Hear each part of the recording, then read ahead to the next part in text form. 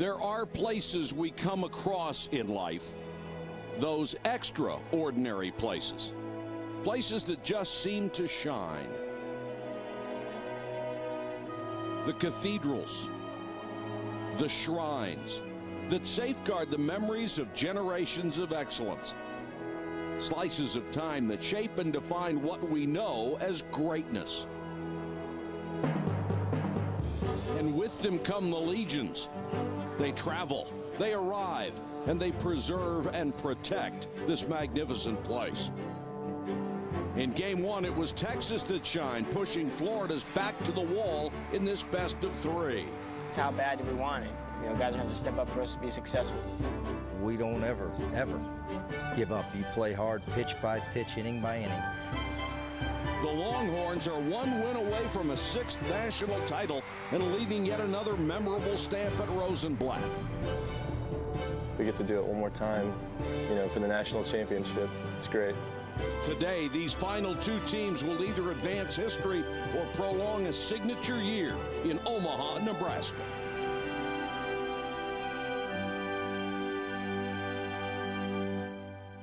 Ready or not, Omaha, Nebraska.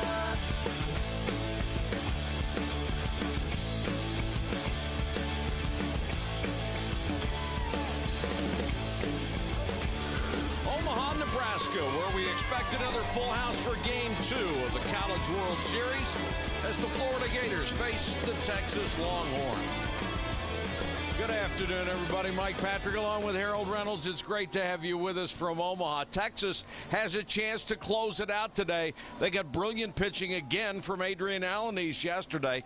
The staff ERA at the College World Series, you have to use a microscope to find it, 1.25. They've been ridiculous. And you know, the thing that's been so impressive, Adrian Alanis last night was really the epitome of what Texas has done. They get ahead with the breaking ball and they throw the fastball to put guys away. Tremendous pitching, and they pitch clutch in the situation, get the ball to J. Brent Cox, and it's all about go. Today's starter, McCulloch, 7 innings, 7 strikeouts. That's what? A strikeout an inning. So we'll look and see how he does his performance today. Gators have to find a way to find the bat rack. They are hitting only .215 at the College World Series. That won't get it done, and they're out of time. Well, it really won't. We talked about their power, but yesterday they started in the 8th inning with a push bunt, a walk, and then a dribbler up the middle for a base hit to drive in, too. They've got to try to manufacture their offense earlier in the game instead of waiting until the 8th inning to try to get it going. So we'll see if they're able to change some things up and see what they do in their little recipe today. We expect to have every angle and every sound covered from the College World Series, including Stro Motion, the Hat Cam, Sky Cam, you name it, we got it. Got him! We've got fan interference. The catcher over there attempting to make the play. I believe the catcher could have made the catch.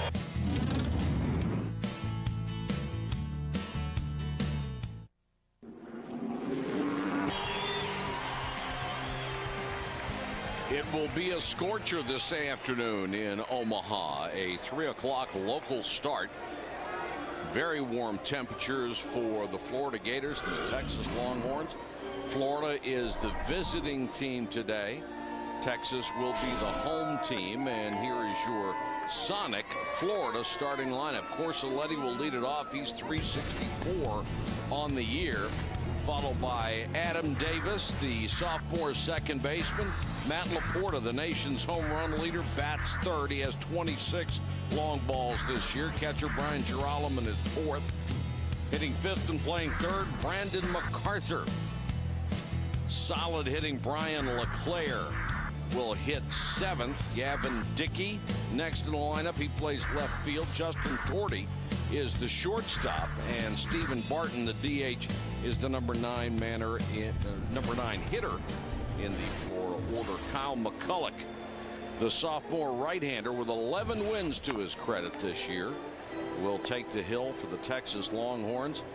Their staff ERA for the season now is down to 2.81. For the College World Series, 1.25. They have allowed 5 earned runs, 5 in 36 innings. It's incredible. They're around the plate. They throw a lot of strikes. See Coach Augie Grito, and you look at his numbers there. McCulloch is going to throw you 80. He's going to throw a fastball about 86 to 90 miles an hour. He's got 2 different breaks on the ball. Now he'll throw a slider and a good curve, but sometimes it's harder or softer depending on the situation. You'll see a lot of breaking balls to lefties. It's kind of the scouting report. Augie with the impressive numbers, and it's not bad to send him out there to the mound. So looking good. Texas with a chance to win its 6th national championship. Augie Garrido would get his numbers up to 5. Had 3 at Cal State Fullerton, 1 at Texas, and Corsoletti leads it off. 5 for 19 in Omaha, and one of only 5 Gators ever to have 100 hits in a season.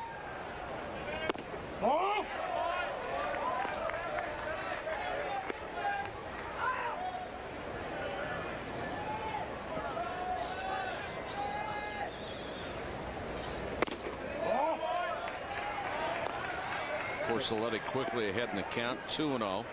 Well, if you look at the radar gun, he's up to 92. Now, this is a guy who pitches between 86 and 90, so he's got a little adrenaline flowing, no doubt, throwing a little harder today. Missed outside with a fastball, 3-0. I think you make him pitch here. I'd take 3-0, and I would take 3-1 if he went there, and make him have to work. Corsoletti is the only senior position player on this ball club. And usually teams that have guys stick around for their last year that get out here really have an advantage because of that experience factor. And that they have been in the program a long, long time and know how to play the way the coach wants. And there's the breakdown on the Gators, the young ball club. This one's tapped right back to the mound, and McCulloch will record an easy first out on a 1-3 play.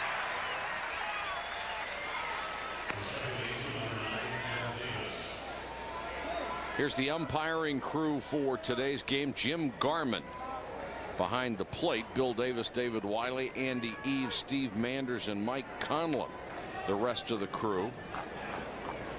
And on the whole, we have had tremendous umpiring out here. Part of our look at the umpire's work is hat cam. Get some great shots down at second base. And Adam Davis stands in. He's hitting only 182 in Omaha, but has 2 home runs and has driven in 6. He's supplied a lot of the power, along with Laporta, who was on deck. We got a great offensive day today with the wind blowing out. Great sky to hit. You're going to see the ball. It's awful hot. The ball's going to carry. Should be a good offensive day. Already 100 on the field. We'll have to watch pitch counts because that will start to wear on these starters. Yes, it will. And it looks like McCullough's got pretty good control of the changeup. You see the wind, the flags blowing in the background. He's thrown 2 changeups and fastball counts and been able to get a couple strikes on it. There's another one. And struck him out. 2 gone in the first. So when you get a guy in a good groove and he's throwing a changeup and able with that good motion early in the game, look at this change right here. That looks like a fastball coming out of the hand, and that is a very difficult pitch to hit. See the movement down. It's a good pitch. End up swinging over it and getting absolutely nothing. And now Laporta, who has 2 homers and 6 RBIs and has shown tremendous power out here. Not only has he won the national home run title with 79 RBIs this year, he is 1 shy of the school record for the Florida Gators. Yeah, he's been hovering around that 330 mark all season too. You see him at 332 today. That's impressive when you put up those kind of power numbers and a high average. And somebody has got to get blistering hot for Florida. They have 1 batter hitting 300, and that's it.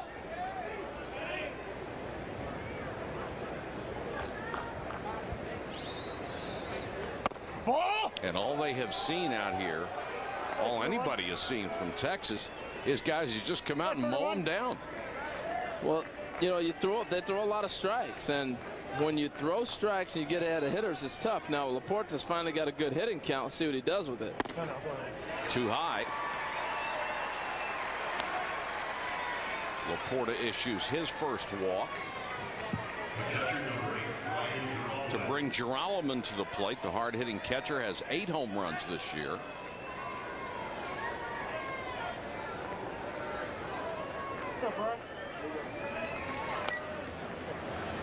Well, what we're seeing right now is a good fastball and a changeup. Now McCulloch, I said he throws 86 to 90. I'm hearing now he can get up as hard as 95 on a good day. So that's a big difference. 93. That one buzzed in there. The numbers on Girolamo, who is pretty good contact hitter as well as that 8 home run power.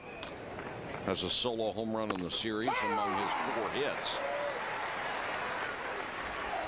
He clearly was pitching around Laporta. He threw Laporta a bunch of balls, threw him a 3-1 changeup. Said, if you want to beat me, you go ahead and beat me on this. And then obviously comes right back going after Girolamo. Yeah, nobody has really wanted much of Laporta. And rightfully so. When you're hitting around 330 and you're the nation's leading home run hitter and you got almost 80 ribbies, you're not going to see a whole lot of pitches to hit. 26 home runs in 70 games. Not bad. Puts you right up there at the top of anybody's list. This is what I don't get right here, though, Mike. You got the hitter 0-2. You got the guy at first you want on first because he's not going to run. Go get the hitter. Foul back. Count rides at 0-2.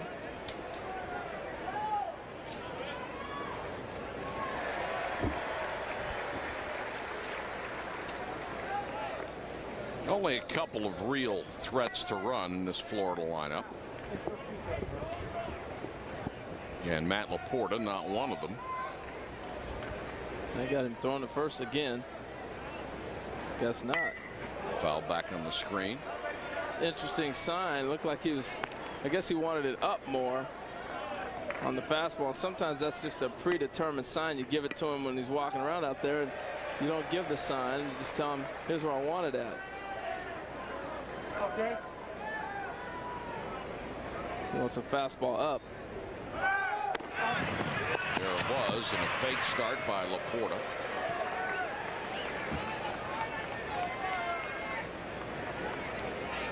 And to me, that's a great pitch. I mean, if he swings, you get a swing and miss. If not, it's almost like a pitch out, especially with Teagarden back there, one of the best catchers in the country.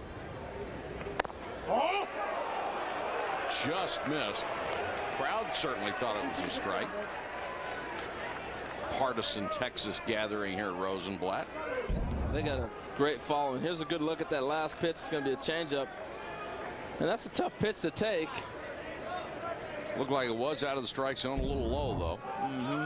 That one isn't. Called strike 3. 2 strikeouts in the inning for Colin McCulloch. 1 left at the end of a half inning, 0-0.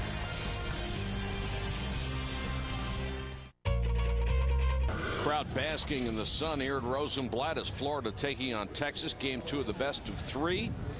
Texas already leads it 1-0. Let's check in with Aaron Andrews. Aaron. Well, Mike, you know, head coach Pat McMahon of the Florida Gators told us if Florida wants to be successful, then their senior, Jeff Corsoletti, has got to be productive. The coach knows what he's talking about. In the last 2 games, the Florida Gators have lost here in Omaha. Corsoletti has gone 0 for 4 in both of them. Jeff told me before the game he's had problems getting good swings at the plate. He hopes his luck turns around today. Now, most of the Gators I spoke with feel all the pressure is on that Longhorns dugout over there. Corsoletti said it best. He said, no one expected us to be here. We proved them wrong. Now we're going to prove them wrong again in this elimination situation. Mike? All right, Aaron, thanks very much. Let's take a look at our Sonic starting lineups for the Texas Longhorns under Augie Garrido. Nick Peoples will lead it off, the right fielder. Drew Stubbs, the fastest man on the field, will bat second and play center field. Seth Johnston, a .380 hitter, is third in the lineup. Hot-hitting Will Crouch, the DH, moves up into the 4-hole. Chance Wheelis will hit 5th today and play first base. Taylor Teagarden is the catcher. He'll bat 6th. Carson Kiner drops down to the 7 spot at 317. David Merrill will play third base and bat 8th, and Robbie Hudson, the second baseman, will hit 9th in the order today for the Longhorns, who come in 55 and 16. They finished 3rd in the Big 12 behind Nebraska and Baylor. Brian Ball from Punta Gorda, Florida, gets the start in an elimination game for the Gators. He is 7-4, making his 17th start of the season, and he'll face Peoples to lead it off. Well, you're going to see a good fastball from him. High 80s, low 90s, right in that range. And he's going to be around the plate. And runners get on. They do a tremendous job of holding runners close. This one is hit through the hole into left field for a base hit as Peoples leads it off with a single. Keep an eye on Florida's defense. They were a little shaky yesterday after being solid through the early part of the College World Series. 3 errors in last night's ball game against Texas. Now they'll have to draw the infield in for Drew Stubbs. And if you're not familiar with Augie Garrido's style of baseball, they want to score first and will do anything to scratch out a run. And this is a perfect start because Stubbs, a good bunter, will be up there looking to move Peoples over. Doesn't reveal what he's going to do on the throw over to first. He already has 4 sacrifices here in Omaha. And you have to make the play well because he runs so fast. Pulled the bat back and takes it for a ball. It's a good advantage right here for Texas because both do run very well. You look at the graphic here. The top 2 are the most important. The leadoff guys reached 13 times. They've attempted 11 bunts and been able to move him over. And that to me is the key.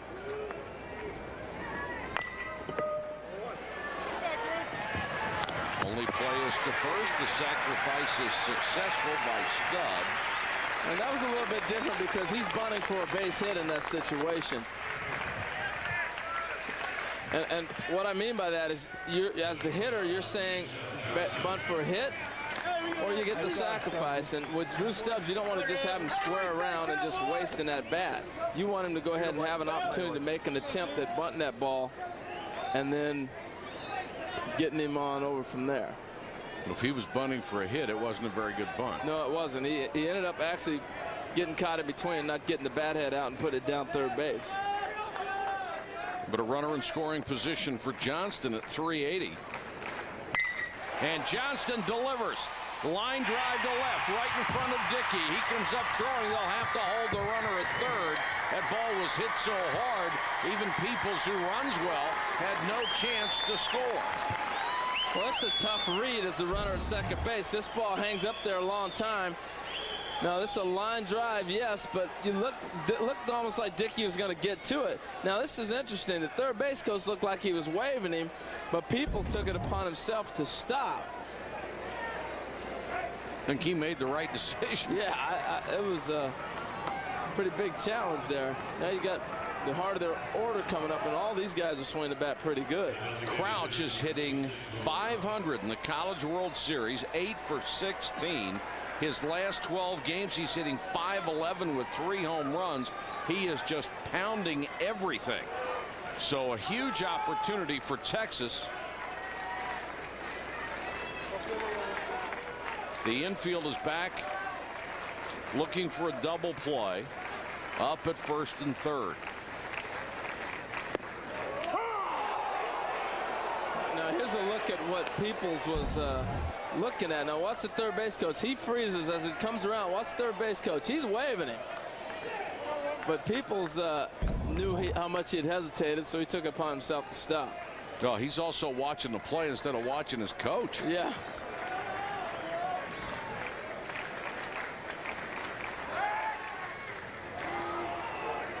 That play works once a year, so they continue to. Well, it works when you got a guy that's going to be stealing, because you can't wait to see if he's going to fake and go to third. Once you see the leg lifted, you're taking off. It's almost a guess. Hit to short. 1, Great time. Double play. What a job. Torty, Adam Davis, tremendous pivot at second base onto Laporta.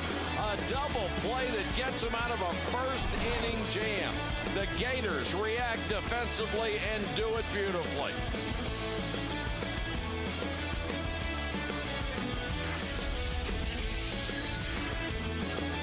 We have played one in Omaha at the College World Series at Rosenblatt, tied at 0-0. Let's check in with Kyle Peterson. Kyle. Thank you, Mike. The Texas starter today, Kyle McCulloch. When you look at him and Adrian Allen, a couple differences really stick out. The one thing is the use of his changeup. We've seen it so far today. The second thing is his ability really to throw that fastball a little bit harder than Allen does. We'll see that fastball get up close to 95. We saw him bump 94 last game. But the pitch selection he had against Tulane, 44% fastballs, 41% breakables, 15% changeup. So he can mix it up just like Allen did. And a little tip of the cap to Kyle Peterson, who was playing hurt yesterday. He took a shot on the leg and has a huge mouse, and he has so much class and dignity he wasn't going to tell us and complain about it. So I was going to tell, though. He's a better man than I am. Yeah, Harold, I wanted to thank you for talking to me right away so I couldn't run down in the tunnel. And just sit right out here and take it. I wish we had that played back. We got so many cameras, you're lucky we missed it. He had a seam mark on his pant leg. That ball hit him so hard yesterday. McCulloch, who threw 23 pitches in the first inning, falls behind MacArthur here, who leads it off in the bottom of the second. The young man who was simply lucky to be alive and able to walk and talk, let alone being able to play baseball again after 3 brain surgeries after he was attacked by someone he didn't know at a restaurant.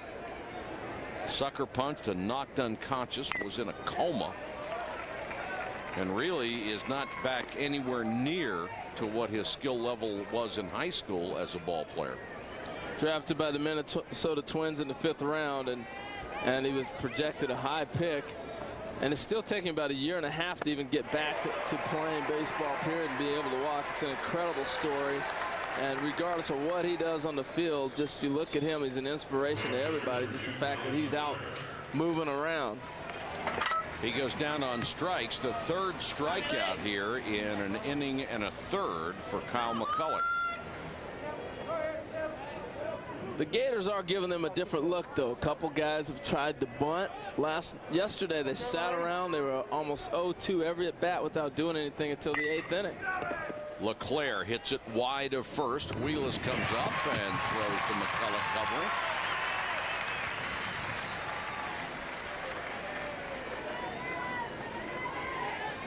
Alaniz was just magnificent yesterday, and the 7+, that's what they're looking for. 7+ or 7 flat innings, and then Jay Brent Cox comes in and it's over. He leads the nation in saves. He's got 105 career appearances, tying Houston Street.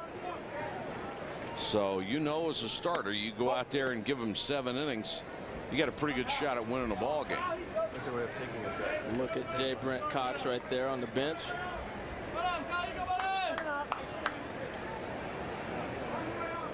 Gavin Dickey is the batter with nobody on, 2 outs here in the Florida second. It's an elimination game for the Gators, and head coach Pat McMahon, who was the SEC Coach of the Year this year, just had tremendous ball club as he continues to build this program.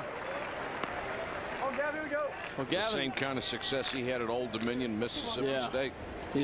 Pat's been fantastic everywhere he's gone. I just love his temperament, the way he's so approachable, and told him yesterday he's an ambassador for the game of baseball. You love to be around people like that.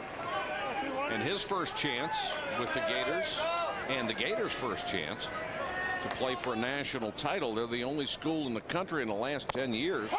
He's had a chance at the men's baseball championship, a football championship, and a men's basketball championship. Wow, that's impressive.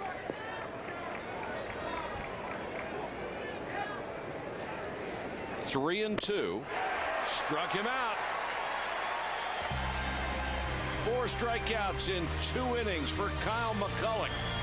The Texas pitching continues to be brilliant. Inning and a half here at the College World Series in Omaha, Nebraska. Here's Kyle Peterson with more on Brian Ball, the starter for the Gators. Yeah, thanks, Mike. Brian Ball, a guy who at the beginning of the season for this Gator staff was their ace, and as the season went on, stayed in the weekend rotation, but was bumped back to the 3 spot. Saw him earlier in this College World Series, a guy that relies a ton on the ground ball out. This was his last time out against Arizona State. You're going to see fastball, slider. He's going to throw some splitters too, but most of the time he'll throw at the left-handers. With only one left-hander, Chance Wheelis in this Texas lineup, you probably won't see many of those. Ahead in the count, you're going to see a lot of sliders. Behind in the count, you're going to see a lot of fastballs. And Kyle, he lost that start against Arizona State, went 6 innings, gave up 4 hits and 4 runs. Got out of a first inning jam here on a double play ball, as you so correctly pointed out. With being a ground ball pitcher, the double play can really get him out of some jams. And the way Texas is hitting, he might be facing more. Chance Wheelis, bad shoulder and all, has just hung in there throughout the College World Series. He has 4 hits, including a home run, a dramatic walk-off shot that beat Baylor.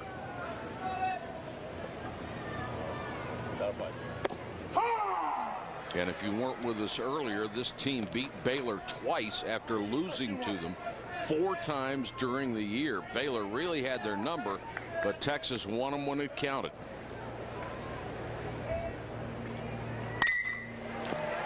Through the hole in the left field, the third base hit for Texas. Hey, Kyle, when you know the type of ball that Texas plays, and the leadoff guy gets on, and now they're going to bunt here more than likely and move him up, what kind of pressure does that put on the pitcher?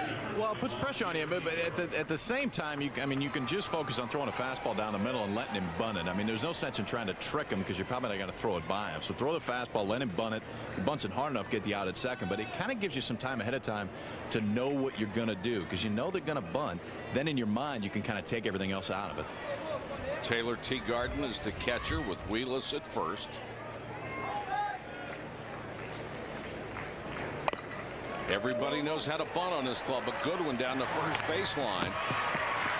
And Ball got away with a throw that was a little wide. Well, that's an excellent bunt. You know the third baseman's playing in, so your option is to bunt it towards the first baseman because he's holding that base runner, and he does a great job of it. Nice reaction by Laporta to make the grab at first base. Now Carson Kiner, the number 7 hitter, will get a chance to drive in a run. If you just keep shooting at the goal, eventually you're going to score. I mean, they continue to put guys in scoring position, and when you're able to do that, it changes the whole game. Pressure, pressure, pressure. Augie Garrido has always believed in it. Says the more pressure you apply, the more mistakes the other guys make. And this year, first in the Big 12 in sacrifices, second in stolen bases. The other hallmarks, pitching and defense, the fewest errors in the Big 12. They got away with one. Boy, right there. didn't they ever. Brian Ball went ahead and delivered the pitch, and his shortstop, Justin Torti, is standing on second base. The left side of the infield was open for the taking. Yeah, Torti broke with the backdoor play in daylight, and it left the whole left side of the infield open. I mean, if Kiner hits a routine ground ball, he runs forever. Yeah, he really would.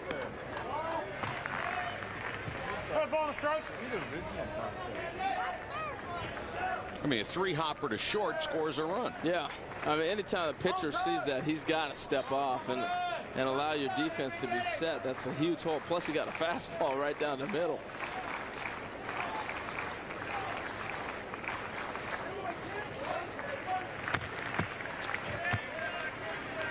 One and one to Kiner.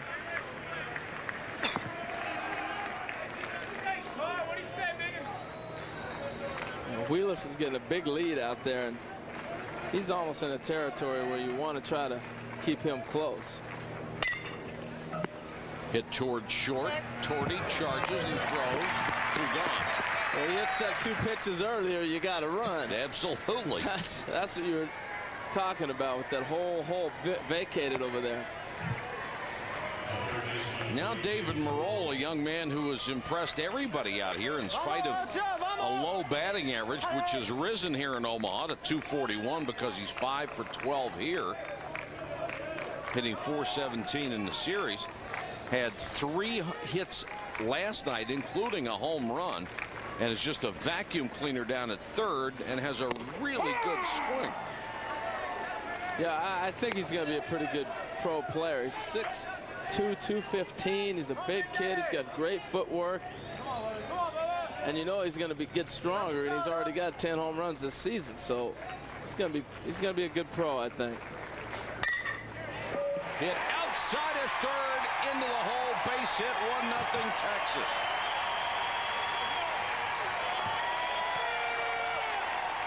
Well, he's the steal of the draft in my mind. He went the 23rd round. And if you're thinking about having defense, here's a good look at the ball. He just hooks it and gets on top of a breaking pitch and finds a hole. Merle gave it, or MacArthur gave it everything he could down at third, but couldn't flag it down. 1-0 Longhorns. I think they might have had a pickoff play on right there with Wheelis, because it looked like MacArthur's first move was back to third base.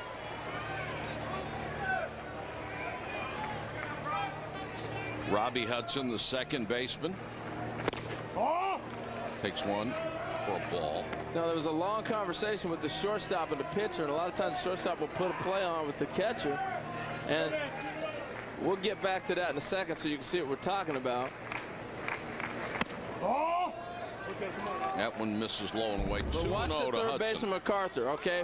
Now, his first movement is going to be to his right. As soon as this play is going, he starts to go a little bit to the right, and it looks almost like it's going to be a pickoff move, and then he ends up diving.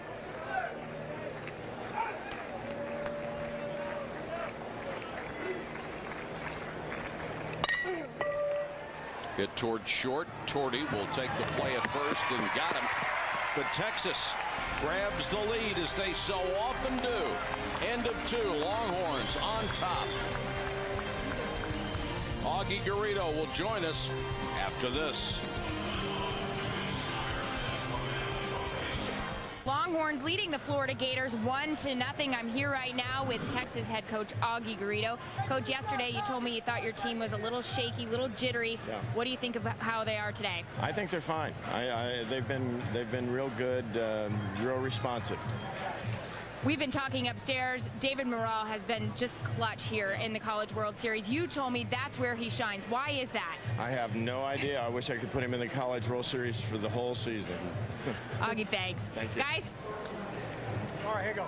Thank you, Aaron, and he certainly has been clutch. He just gobbled up everything down at third. And now the Gators in that familiar position of having to come from behind out here. It's going to be difficult against McCulloch, too, because he's got a nice rhythm going. Fastballs, changeups, a little wider zone. He's got a huge advantage today. He has fanned 4 through the first 2 innings. Is not allowed a hit. That one's fouled out of play by Justin Torty. Young man is only hitting .238 as a junior and leads it off here in the third. Look out. That one rocketed into the Florida dugout. Are they taking batting practice on Kyle Peterson again? I'm telling you.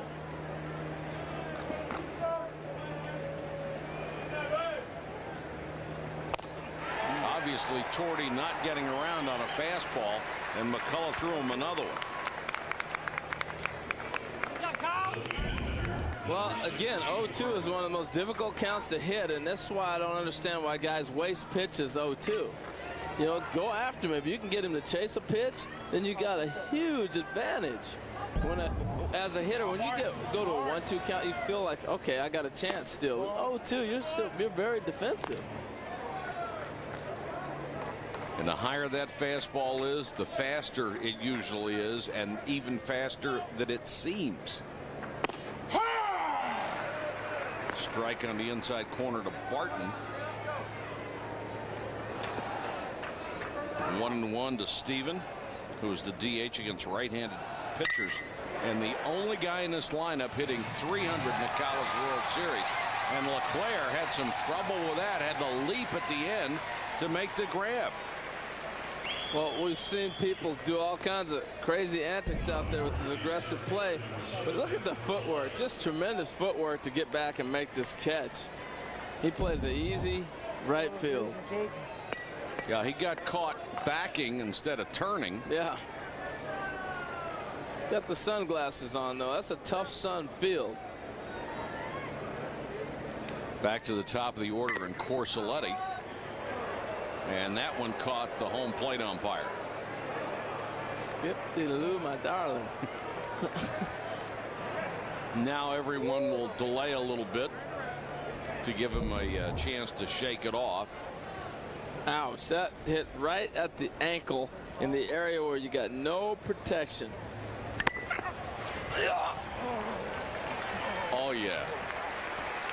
Oh, man, that hurt. That hurt.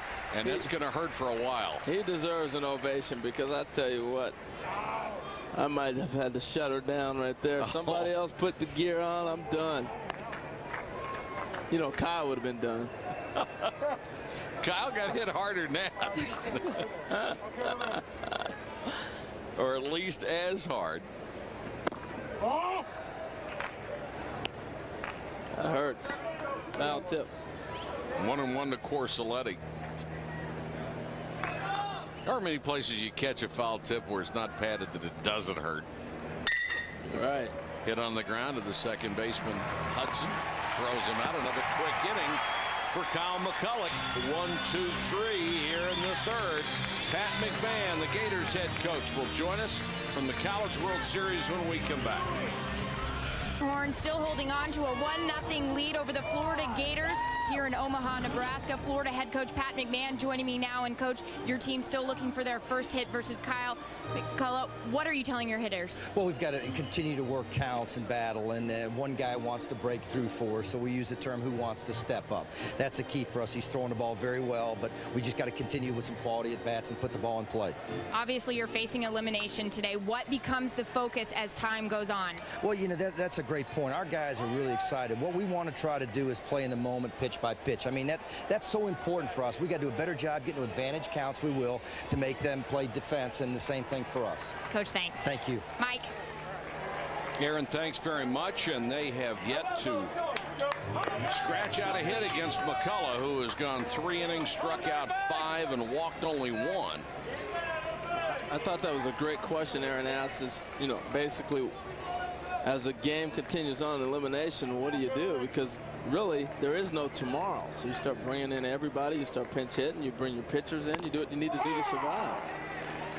Peoples, who singled to start the ball game, will lead it off here in the third against Brian Ball, who has allowed 4 hits and a run through his first 2 innings of work. Ball trying to keep the Gators alive here in Omaha. Hey, bonus strike, here we go. Well, he's pitched around danger, too. He got the double play ball in the first inning, and that was huge. He's done what he needs to do to keep his team there. This one is fouled out of play down the right field side. They need some offense. Yes, they do. That's what's hurting Florida right now. I mean, we have reached the point they've got to be thinking to themselves, we gave up 1 run. 1 run may be enough to beat us because we're just not hitting anything. Yeah. Toward the shortstop, Torty. Picked up a tough hop right there. Yes, he did. Stayed with that play.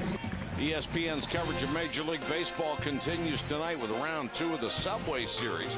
As the Mets face the Yankees, it's also available on ESPN Deportes and ESPN HD. Sunday Night Baseball presented by Bank of America on ESPN tonight at 8 Eastern.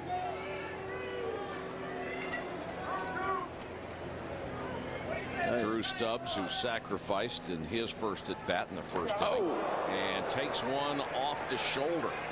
Well, it looked like a breaking ball just got away. If you're going to get hit by a pitch, you're better off getting hit by a breaking pitch. But this ball just doesn't get out of his hand. You see the spin just didn't come back.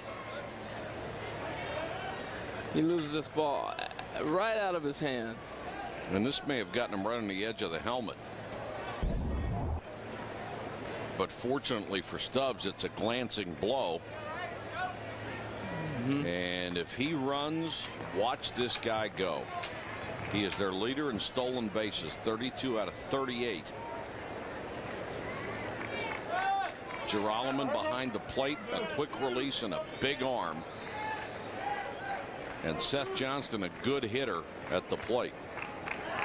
Singled his first time up.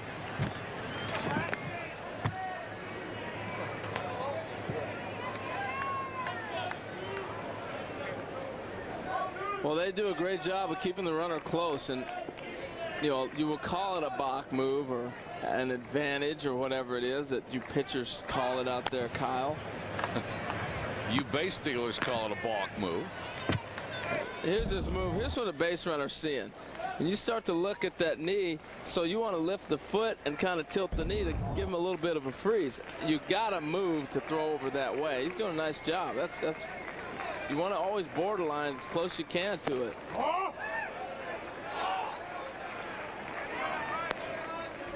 Ball and no strikes to Johnston.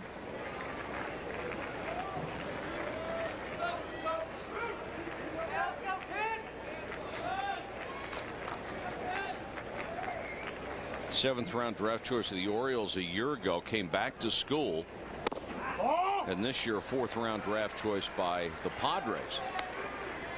And you play a different ball game when you're Texas with Stubbs and Johnston in this part of the order. You know, obviously they got one out. You're not going to sacrifice the guy over, but even with no outs, they're tempted enough to let him try to run in this situation and let Johnston swing the bat. And Johnston drills it to right. LeClaire comes on with a great catch. 2 outs. And that is tremendous base running, too. That ball's a rocket.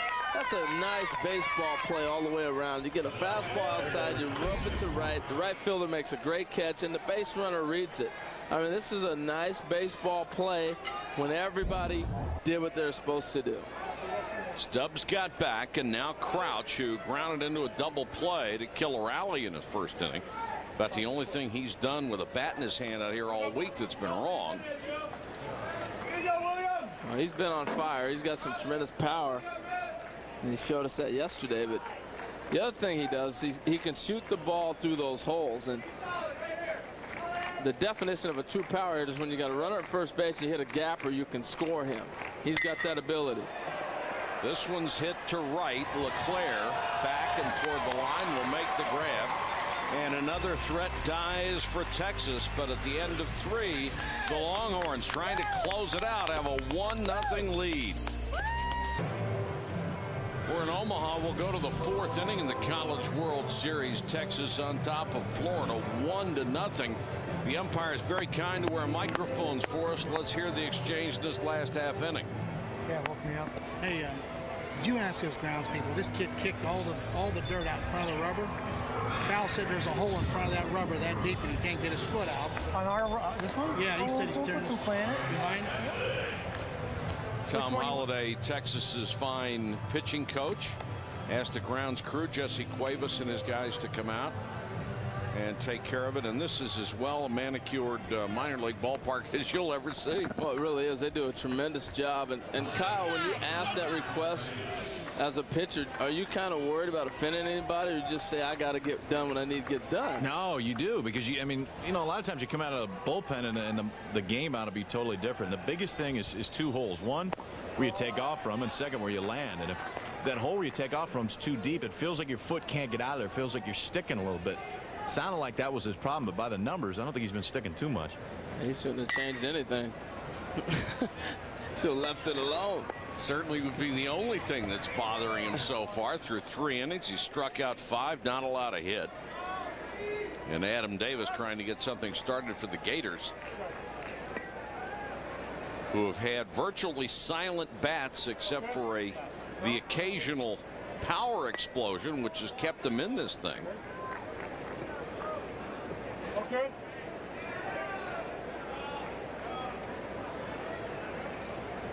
Oh. 2-1. to Adam Davis. It's the 2, 3, 4 men in the order here in the Florida fourth. It's a great changeup. Sure was. You know what I'm seeing from the Texas pitching staff is generally when you play at this level, you're going to see one pitcher on a team that's going to be very difficult to hit. But they've got about 3 or 4 guys, including the bullpen, that give you a tough time at the plate. McCulloch just misses there. It's 3-2 here in Omaha. McCulloch has thrown 10 innings. He's not given up a run, 6 hits, 12 strikeouts. Those are championship numbers. Skied to left, and Carson Kiner barely had to move. Makes the catch for the first out of the inning. Glad to have you with us from the College World Series in Omaha. This is game 2 of the best 2 out of 3 championship series. If Texas wins today, it is over, and the Longhorns will have won a 6th national championship. If Florida wins, it will force a deciding game 3 tomorrow night here at Rosenblatt Stadium. And this series, all the way through by all 8 teams, has featured superb pitching, solid defense, and great games. They couldn't have been more exciting this year. Well, you're going to get a good look at how you pitch around a hitter who can hurt you. And Laporta is going to be a guy, he's going to throw changeups too, breaking balls off the plate, not going to get much to hit at all. There's a breaking ball off the plate. And basically, if we walk you, we walk you. And that's what happened last time. But other than that, you're not going to beat us with us making a mistake and giving you a pitch in your zone to hit. That's what Texas is thinking. Step on, step, top. A ball and 2 strikes to Matt Laporta, 26 home runs, #1 in the nation. 2 of them out of here in the series with 6 driven in. Struck him out. That is number 6 for Kyle McCulloch. That changeup is devastating, and the changeup to me is one of the most tough, difficult pitches to hit in baseball because it looks like a fastball coming out of your arm. And as you release the ball, you read fastball, you're thinking fastball, and then before you know it, it never gets there on you. And that's why you see guys take one-arm swings out in front. Geralman stands in with nobody on and 2 out in the Gator fourth. And McCulloch, who had struck out 91 in 132 innings coming into this game, has already fanned 6 in this one in 3 2/3.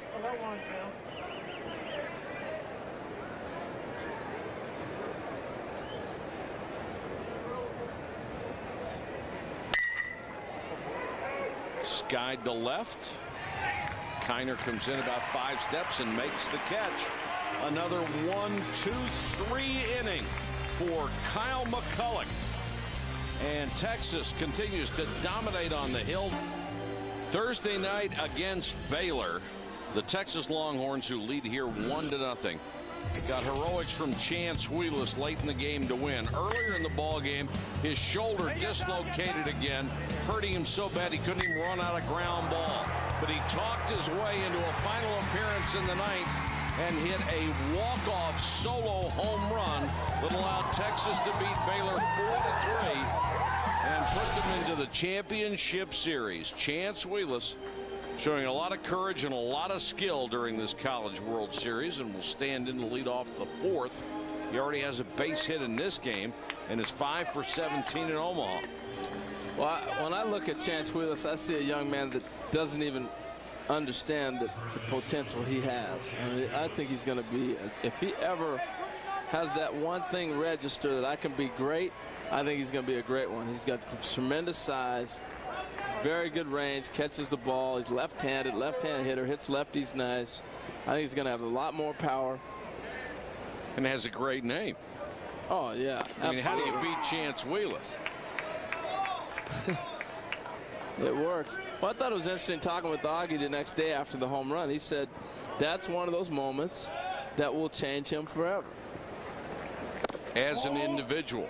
Yes. Not a baseball player. It may do that, but as an individual, And Augie is, I think, as you get older and understand that lessons learned not only in the classroom but on an athletic field, teach players, give them situations where you find out how they react and what you do as a human being, not just a ball player, and that is more important than winning, although that's not the way fans look at it, and you can understand that as well. And Wheelis, a one-hopper to second base, is thrown out. Well, that's one of the reasons I love baseball so much, is that if you're a great player at a major league level, you failed 7 out of 10 times if you hit 300. Right. Even, you know, at any level, I should say 300 is the standard.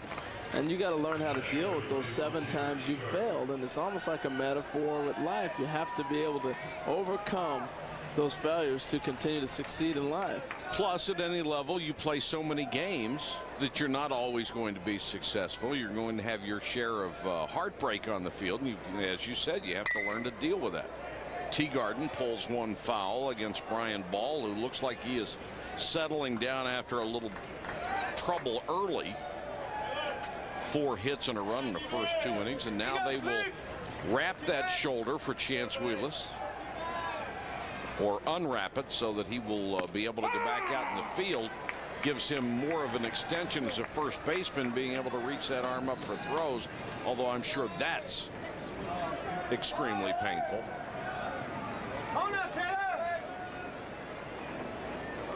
Yeah, it's got to hurt regardless. But back to you talking about Ball, the double play in the first inning really helped him out tremendously. Allowed him to come back the next inning and start to settle in. And both our pitchers are settling down pretty good right now. This one is chopped foul behind the plate. A ball and 2 strikes to Taylor Teagarden, who sacrificed his first time up.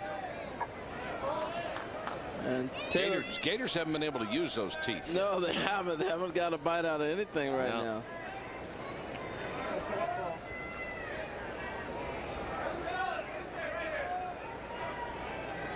Longhorns won't get close enough to the pond to give him a shot. Back up the middle. Seeing eye, ground ball for a base hit for Taylor Teagarden. And that's the advantage of the aluminum bat. You wonder what's the difference, biggest difference with pro baseball and college? That right there. That's an pick up another piece of lumber on that one. Here's a look at it from hat cams that squeaks on through. It's a tough read for infielders because it's not a natural thing coming off the bat. Your first movement is to break, and then it picks up speed sometimes with the aluminum bat when that's not what your eyes are reading based on the swing that you just saw.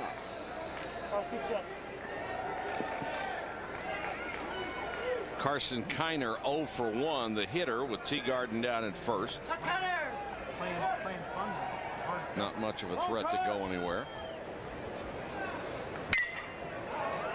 Fouled out a plate on the right field side into the seats.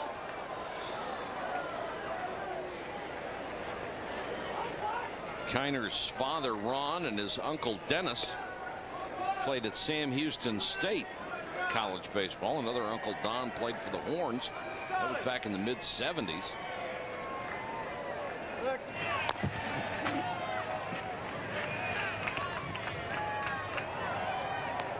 Seeing so many second-generation players, and very soon third-generation players, I imagine. All right. Big swing, didn't get it. 0-2.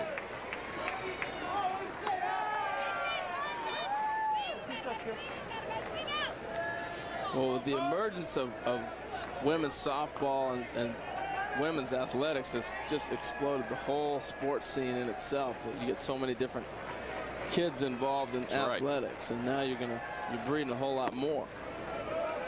Missed outside. You know, we're talking about legends. Augie Garrido, certainly a legend who is still active in the game. A legend for Texas. Darrell Royal was here yesterday. Yes. The legendary football coach who still looks terrific. And I can just remember watching games as a kid on Thanksgiving Day when Darrell Royal was the coach, and when they played Oklahoma or Texas A&M, and Darrell Royal was as good as it got, boy. It's one of those legendary names. I even knew that name out in Oregon.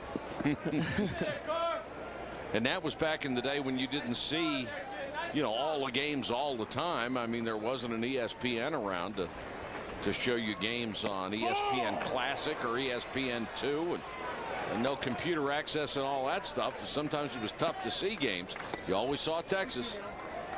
When you were good, you got on TV. That's right. Kiner facing a 2-2 count from Brian Ball. 1 on and 1 out here in the Texas fourth. And Ball gets a big strikeout. Nice piece of pitching. It got him a couple breaking balls. He fouled off, and then he got him with a fastball on the outside half, and it actually looked like it had a little bit of a cut to it.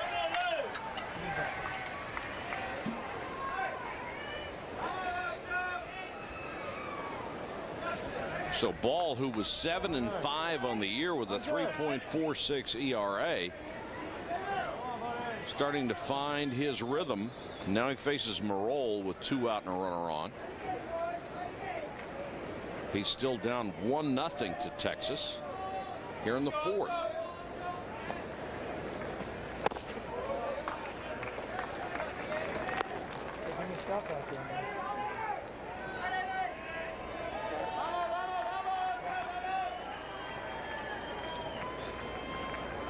Okay, here we go.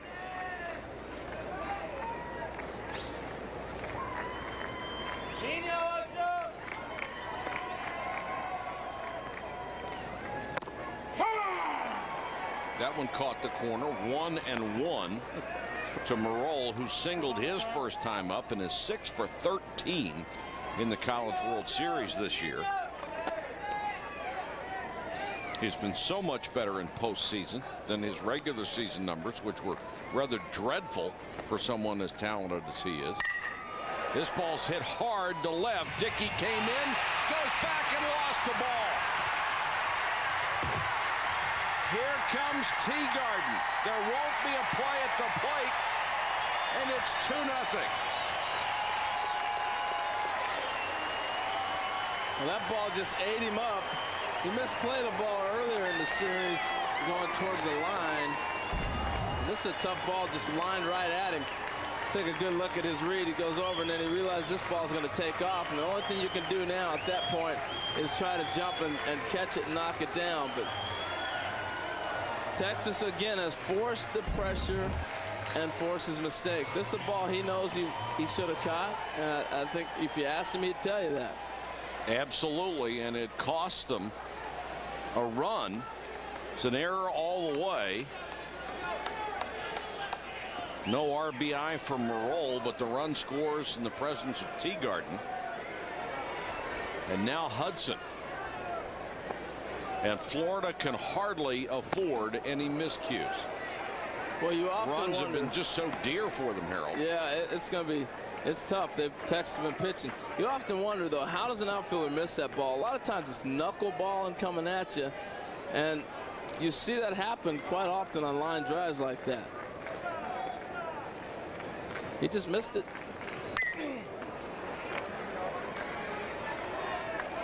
Dickey's third error in the College World Series this year. Right now, I think he's much more of an athlete than he is a polished baseball player. He's a two-sport star, backup quarterback on the football team. I think you're right with that. He hasn't played really solid baseball in a year and a half. No. And the ball will find you. Struck him out to end the inning, but Texas adds a run. They're up 2-0. We'll go to the top of the fifth at the College World Series. Florida trailing Texas 2-0. This is Gavin Dickey in the last inning in left field. A ball he should have had, and a ball that costs his club another run. And Dickey very upset with himself as he comes into the dugout. His third error in the College World Series. Let's take a look at our Diet Coke game track. And Matt Laporta, the only guy for the Gators to reach base today. That was on a walk. Brian Ball has already thrown 50 pitches, but settling in very well. Chance Wheelis drove in a run for Texas back in the second. And Kyle McCulloch 4 innings. He's fanned 6 and walked 1. Is not allowed a hit as yet. And he will face the 5, 6, 7 men for the Florida Gators. And again, if they get to the 7th, you are going to see a kid by the name of J. Brent Cox, who leads the nation in saves. Although right now, McCulloch looks like he could stand out there forever. Well, he's had a pretty good breeze going. He's throwing a fastball and his changeup and occasional curveball to get guys out. Good look at Jay Brent right there. Right on, 2-3, here we go, kid. MacArthur struck out his first time up. 2 for 18 here in Omaha. It's been a struggle for him with the bat in his hand. Well, every time I look at Brendan MacArthur, you just have to admire his courage. The young man was sucker punched, had 3 brain operations. And this one to very deep short, the long throw, not in time.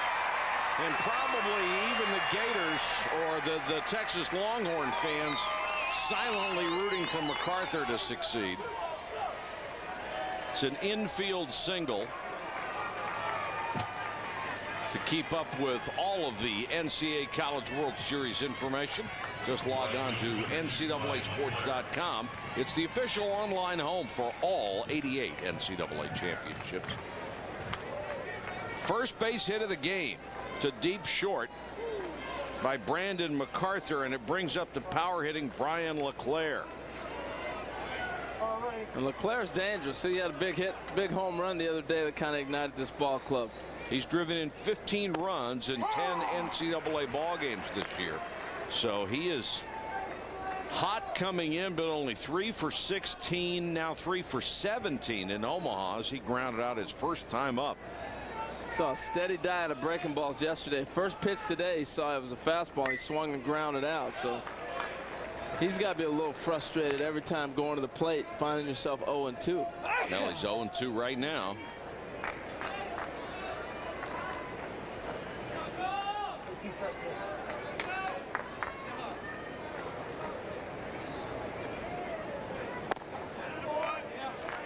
Well, Mike, the interesting thing again about the aluminum bat, what it allows the infielders to do and what it has to do. See how deep they're playing at double play depth?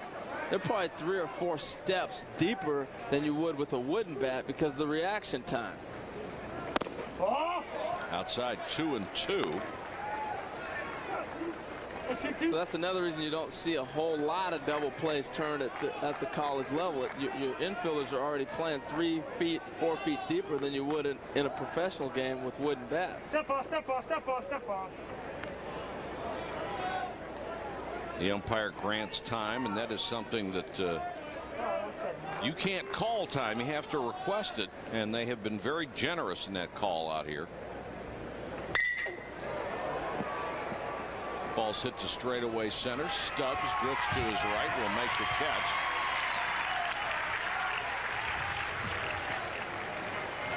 Out number 1 here in the Florida 5th.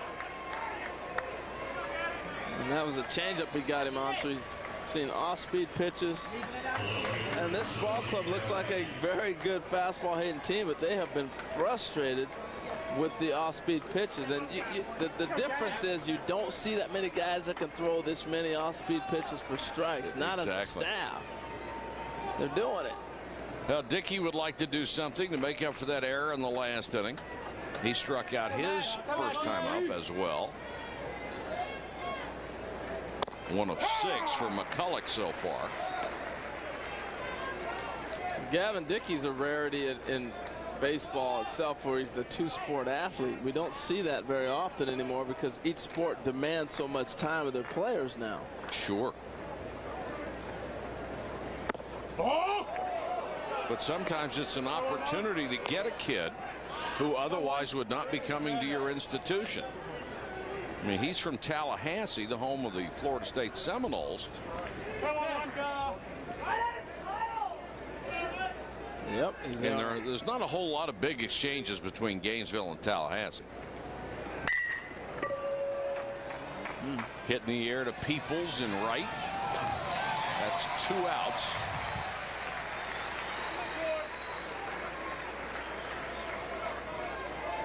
And just nothing hard hit for the Gators. McCulloch has been superb, as has the rest of the Texas pitching staff throughout this entire College World Series.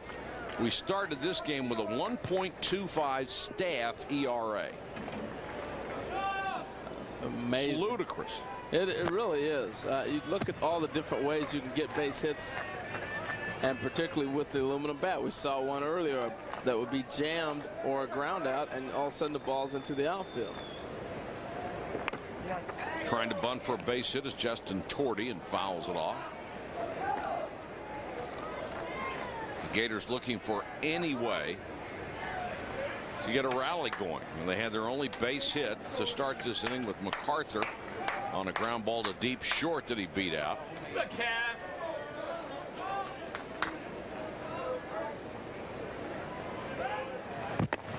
Checking throw over.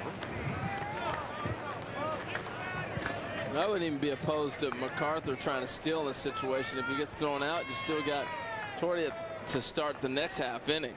You got to do something to try to ignite the offense to get him going. If he makes it, you may get a dribbler that gets through the infield, and all of a sudden you pick up a run. But it's tough to play base to base and try to get back in it when you got a pitcher just up there just plowing you down. And McCulloch already has Torty in an 0-2 hole.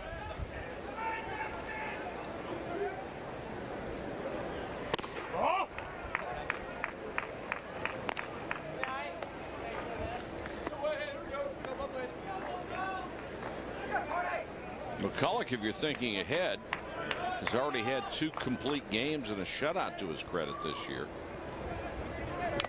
That one's foul tipped. He's in such a tremendous rhythm. You look at their staff ERA 1.11. But I tell you, Mike, they get ahead of hitters, and they're not having to throw over. They're getting a nice rhythm almost every time whenever they get base runners on. You don't think numbers like that thrill a pitching coach like Tom Holliday? Wow. 1.11. And if you're not familiar with earned run averages, if you're just a casual fan and tuning in for the College World Series, that means these pitchers give up an average here in Omaha every 9 innings, 1.11 runs. That wins virtually all the time. And another strikeout, the 7th for Kyle McCulloch. He has been dominant in this game and has a 2-0 lead.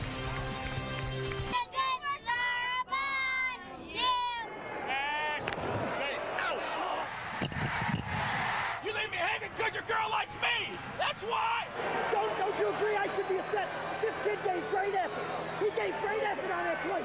You don't reward effort. We've got fan interference, and the catcher over there attempting to make the play. I believe the catcher could have made the catch.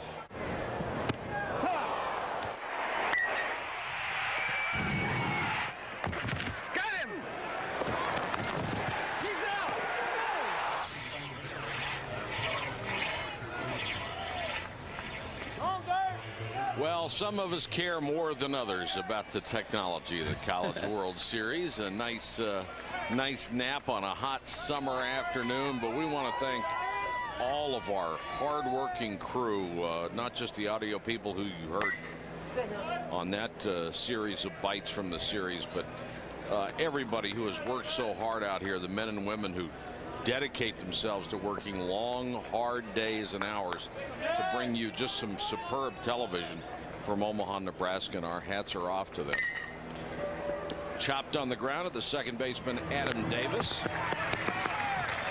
And Nick Peoples is out to start the inning. So often we get credit for a great broadcast because they hear our voices more than anything else. But I tell you what, the people behind the scenes are what make it happen. They're good. It's an honor to do this. It's a lot of fun, and covering all the different camera angles, and you can ask for different things to see, and you get it, and it's just tremendous. It makes the broadcast so easy. I think we need a dress code, though. Yeah. How about suits and ties for the camera guys? Oh, man. I don't think that would go over too well. It's tough enough to get us to wear those. Yeah, absolutely. Drew Stubbs stands in against Brian Ball. who would love to see some run support from his Gator teammates, but hasn't gotten any so far. He has given up 2 runs, settled down after those first 2 innings, and has been really tough ever since.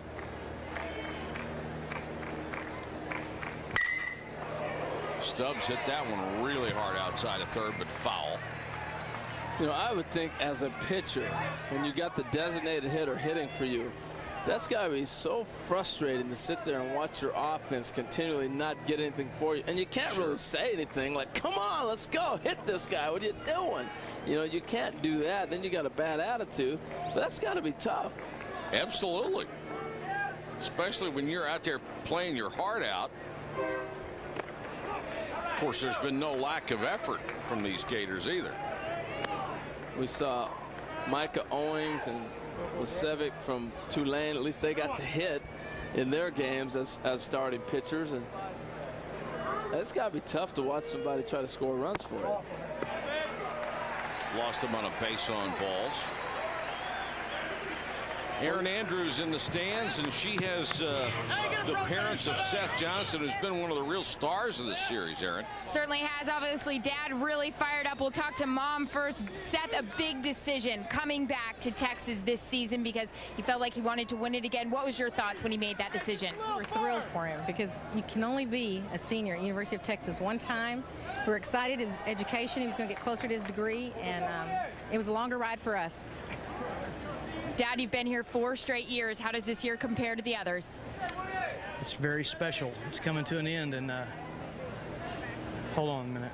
Hold on one second. They got to watch the pitch. And that will be a double play ball. The throw on to first held by Matt Laporta. So Seth Johnston hit the ball on the button, but right at the second baseman to disappoint Mom and Dad at least this time.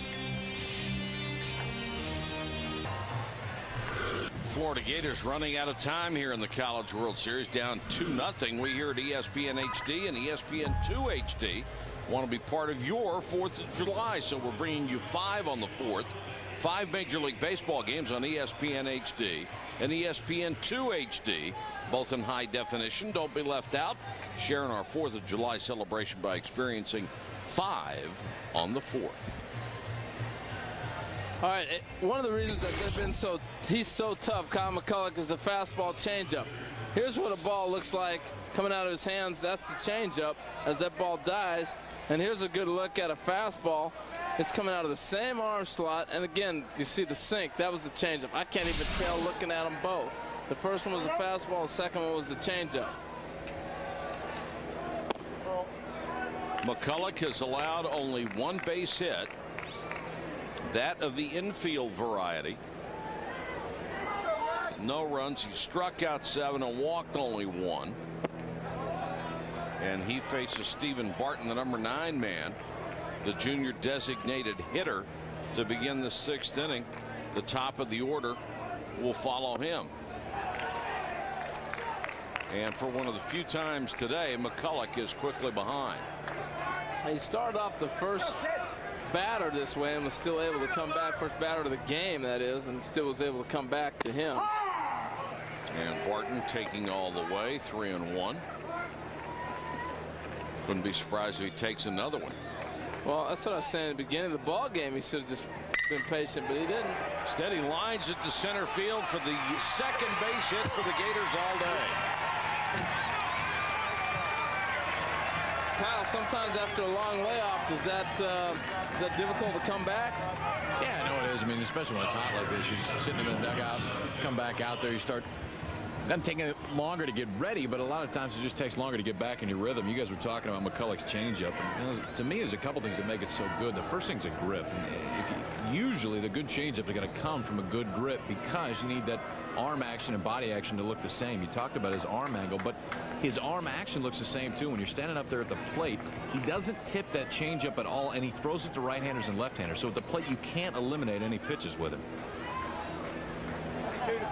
Corselletti stands in looking for a hit that would get the Gators going. He is 0 for 2 today, 5 for 21 in Omaha. Well, everybody's put a lot of pressure on Corselletti today to be the guy who's got to come through, but the main thing is their whole offense has got to hit. it's difficult to lean on the leadoff guy because he's the guy who has to take a lot of pitches, and he's more than likely going to find himself in the hole. Little action in the Texas pen. Randy Boone, the right-hander. Anything they do out of there with a lead is to set up J. Brent Cox. And Corsoletti was the guy that they named before the series as somebody who had to succeed for them to be successful. But Stephen Barton continues, who had the single, continues to be the only guy hitting over 300. So it's been a total power failure. Yeah, the whole club has struggled. Now this may be your last crack too as you head to the top of the order. Runner goes, and the ball stabbed by Wheelis down at first. Bad shoulder and all, and he throws on to McCulloch. Nice play by Wheelis. That's a game-changing play right there. You're looking at first and third. The Gators get the runner moving. I like that they tried something. They got a hit and run, and he does everything he's supposed to do. A tremendous play. Now, if he wasn't so doggone big, he's 6'7". Look how far he went out on that dive to go get that ball. That's a tremendous play, and that's what we were discussing earlier. He hasn't even started to understand how great of an impact he can have as a player. Wheelis with a terrific play. Boy, that's first and third, no outs, and that changes the whole game right there. When you know that hurt that shoulder too. Had to extend all the way with the right arm, which is his bad shoulder. And he got up very, very slowly after making that play. So a runner at second, one out for Adam Davis.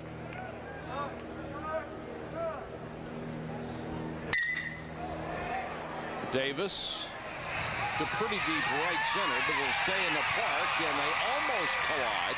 Stubbs makes the catch in front of Nick Peoples. The runner advances to third, but there's two outs. Well, the reason they had such a tough time is this wind is just gusting the left field. Now it's going to grab this ball and just push it all the way from right field to left to right center. This ball started at Peoples, and you see him drifting, and Stubbs looked at him about 3 or 4 times and said, well, maybe I better take over on this ball, because it drifted a good 15 feet towards center. Sure did.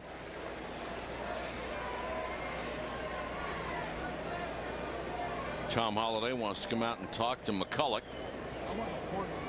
who has a runner at third, and McCulloch now up to 87 on the pitch count. It's the only trouble he has been in all day long. A runner at third with 2 out. And the other thing they're discussing is you got Matt Laporta coming to the plate, and we've already talked earlier about he's the guy they've designated in their order, regardless of what anybody else says about Corsoletti or whoever being the key guy. Laporta's a guy you don't want to beat you. He can hit a 2-run home run to tie this game, and I think they're thinking, how do you want to pitch him? That's what that conversation was about. And Laporta, the only one within hailing distance of 300 among those top 4 hitters. They've given him a steady diet of balls on the outside half, make him have to beat to the right field, particularly with this wind blowing, and it's been off-speed pitches. So if he's going to take one out of here, it's going to be opposite way with some breaking ball or something. There's one away. And when they're pitching you that carefully and acknowledging that you're not going to be the guy that hurts them, then somebody else in that club has to come through. Yeah, they're forcing the hand of someone else to have to step up. This is an unintentional, intentional walk.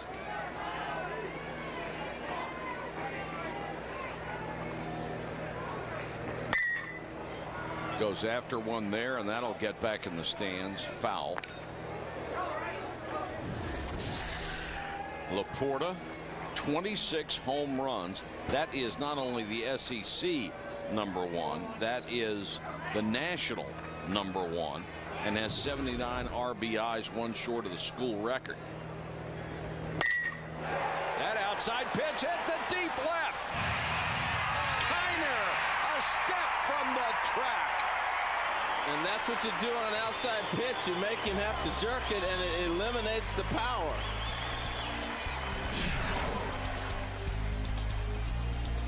Off the end of the bat, he gave it a ride, but not far enough. The Gators come up empty again. Welcome back to Omaha. Brilliantly pitched ball game, and Texas leads Florida 2-0. Let's check in with Harold in the Home Depot coaching clinic. Well, what we're talking about right there, when you're pitching a guy outside and you're forcing him to have to pull a ball, here's what happens. If you want a ball inside, you got all your power right here. Now you're on top of that pitch. But if it goes away, next thing you know, you got to reach. And now he has nothing left. And fortunately, the wind was blowing. That's what took it even further. But take a look at his swing. Now his power has absolutely gone away from him. You see him end up having to reach for that ball. Had he been able to shoot that to right field, he may have had a better chance. But anytime you get out here and you start trying to reach, it eliminates your power, and that's what Texas did by trying to pitch him outside. They neutralized his power. Great job of pitching. And a great demonstration by you, HR, because I think you're absolutely right about Laporta going to right field. He has such tremendous power in that body, you'd think he would be able to hit it out to any field. Yeah, but you're absolutely right, Mike, but anytime you get off balance, it neutralizes the power. Brian Ball is back out there for his 6th inning of work, just trying to hold him close, and Crouch turned on one and just crushed it into the stands. Perfect example of what we were just talking about. That ball's inside, and he's got all his power on the inside half, and I mean, he crushed it. Yikes. Crouch has flied out to right and grounded into a double play today. Watch this. Now watch Crouch on the inside half. This is the difference. Everything's behind that ball.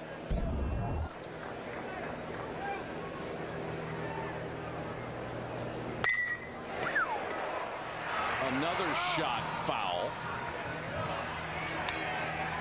I think both our pitchers are getting a little bit tired in this heat. You know, you can talk pitch count all you want, but the heat wears you down more than the pitches. Falkenbach, who we saw yesterday, the submarining closer, getting warm down there in the Gator bullpen. Shouldn't take long on a day like this. I think, Mike, you said it best, too. Earlier this week, we were talking about making pitching changes, and you said hitters will tell you when a pitcher needs to come out of the game with the swings they take. Sure. And I mean, a series of line drive outs, to me, is the best indication in the world that guys lost it. Yep. 1-2. That's what drives you nuts watching major league games, when you see somebody serving up nothing but BBs and they stay in the ball game, and you know they're going to get touched up sooner or later. And Crouch called out on strikes. I'm really impressed with Ball. After the first 2 innings, he has settled in and been very, very tough. You can't expect a guy to put zeros up there every time he goes out. He's done a fantastic job to keep his team in it. And one of the runs that he gave up was unearned on the error in the left. This young man doing everything he can to give the Gators a chance to stay alive. Now Wheelis, who made that tremendous play down at first. Well, Mike, to me, this is the key play of the game. Watch the range. You got a hit and run, the runner going through. This is a 1st and 3rd situation, and with no outs. He took 3 or 4 steps. He's 6'7". That ball's in the hole, and that's in the outfield. Now you're 1st and 3rd with no outs for Florida, and you're heading to the heart of the lineup. Exactly. Huge play by Wheelis, who has already been a hero with the bat.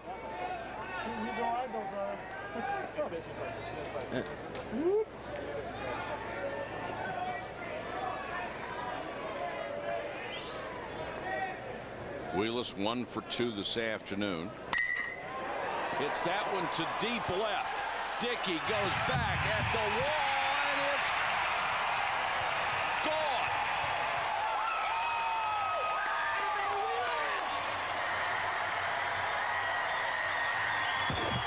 Chance Wheelis, wearing the hero's mantle in Omaha, his 2nd home run in the College World Series. I'm telling you, we're seeing a star born, man. This is a ball outside that he drives the opposite field. Now watch his approach. This ball's on the outside half, and he just takes it that way. He does it nice and easy, but he's able to wait long enough to let that ball get back on him and generate some power. That was a no-doubter as soon as he hit it.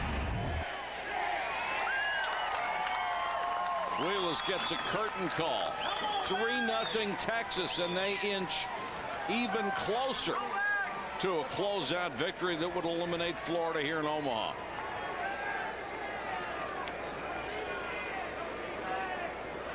And now they want to come out and talk to Brian Ball. Well, you don't see Pat McMahon go to the mound very often. He's just telling this young man, hey, you've thrown a tremendous game for us. You kept us right where we needed to be. Yes, he did. Now Wheelis, after the home run, they will take the tape off and get him ready to go play in the field, and we'll have a pitching change when we come back. Another perfect weather day in Omaha, Nebraska, and Texas nearly perfect offensively, defensively, and on the mound. They have a 3-0 lead, and Florida will go to the bullpen for Connor Falkenbach, the sidewinding senior, who is making his 51st appearance of the year. Ball went 5 1/3, gave up 6 hits, 3 runs, 2 of them earned. Well, Falkenbach was lights out yesterday, and talked about in the broadcast yesterday that he could throw every day. Well, he may have to. They win this game today. He's probably going to be back in there tomorrow.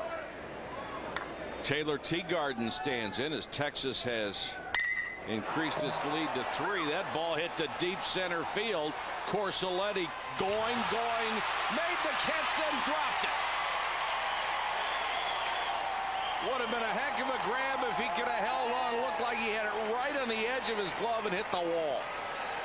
A long way to get close to that ball. Teagarden hits this. Now remember, this wind is pushing the ball to left center field. That's why it ends up twisting on him a little bit. He almost got there and was almost able to make the catch.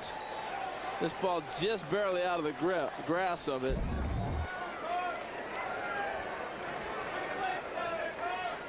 It's a rude greeting for Falkenbach. Be interesting here if they bunt him over to third base.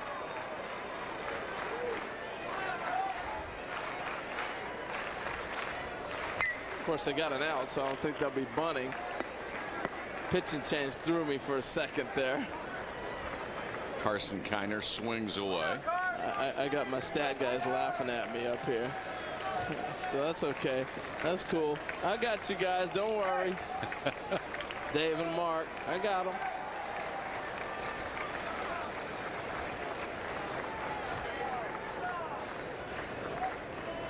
Oh!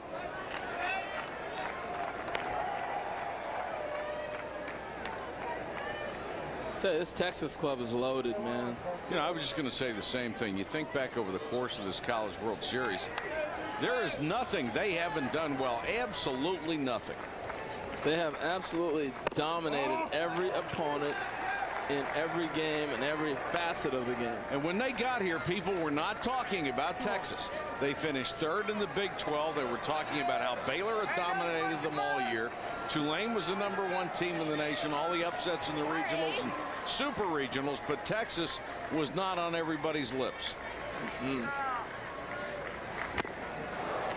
When you do the fundamental things properly, and Texas always does under Augie Garrido, you've got a chance to win ball games anytime against anybody. And they're a fun program to watch, because I'm sure in February and March people were thinking Texas is not that good. And with fundamental teams, it takes a while, but once they get in their stride, they're very difficult to beat, because they're boring. They're not going to be a real pizzazz type of team. Fundamentals are boring, but they win, and that's what Texas does. And now all of a sudden the power has come to join on to the bunting and the catching the ground balls and the good pitching. 3-2 to Kiner. I'll disagree with you. I don't think fundamentals are boring. Okay. I think fundamentals are fun to watch. I think to me that's the essence of baseball. The first time I ever heard somebody say That 1-0 game, how can you watch it? That was a boring baseball game. No, it wasn't, because everybody made every routine play. The pitchers made the pitches they were supposed to. Yep. The run scored on a walk, a sacrifice bunt, and a ground ball single up the middle. And I thought it was, you know, I thought, hey, that's a sensational ball game. No, I love it. I agree. But I mean, for the average fan who wants to see 4 home runs. It's not going to be any glamorous thing. You're not going to make touch them all. You're not making all these other things that we've built baseball out to be. Baseball is a fundamental game that takes time, and if you put your time in and you do the fundamentals right, you're going to walk away winning. Kiner draws a base on balls from Falkenbach. That'll get Marole up with 1 out and 2 on. Well, we used to have some games that weren't boring out here. 21-17, you'd have 9 home runs. That just bored me to tears. Yeah, I mean, you watch one guy after another come up and hit 400-foot fly balls to left field. Yes, indeed. Your point has been well taken, Mr. Patrick. Marole has reached on an error and singled. Checks his swing. Every year I watch guys that have been drafted. I look at the draft list and I wonder, what were they thinking? And this is one of these guys that I look at, 23rd round draft pick, and I'm thinking, what were they thinking about David Marole? This guy can play. Hits this deep to left center. Out of here.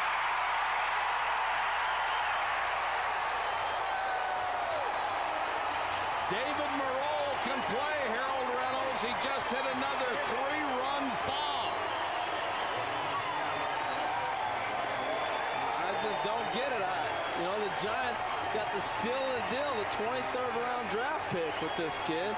They're going to sign him for low money, and he's going to come through the system. Great stroke, tremendous power. Some guys just rise to the occasion, and that's what this young man is doing here at the College World Series. You play to the level of your competition, and he does it.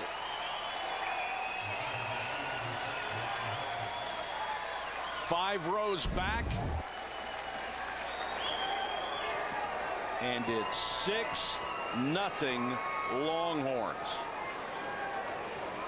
Falkenbach, the outstanding relief pitcher, has been shelled.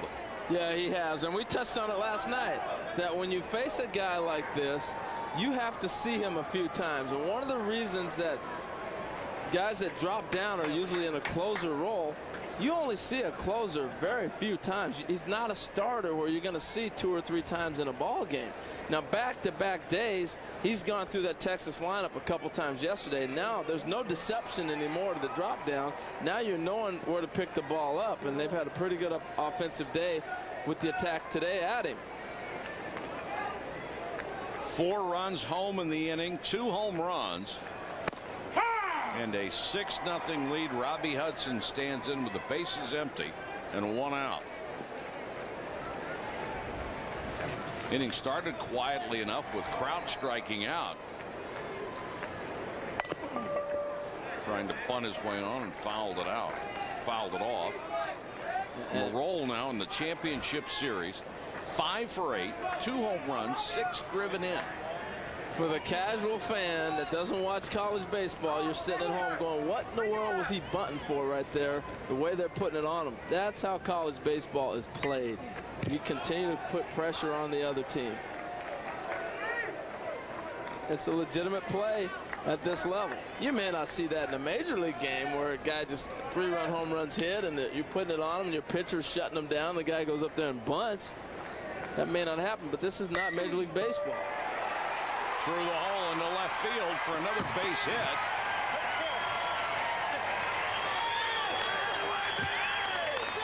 Hudson with his first knock of the afternoon, his 3rd in Omaha. And Falkenbach not used to being treated this way.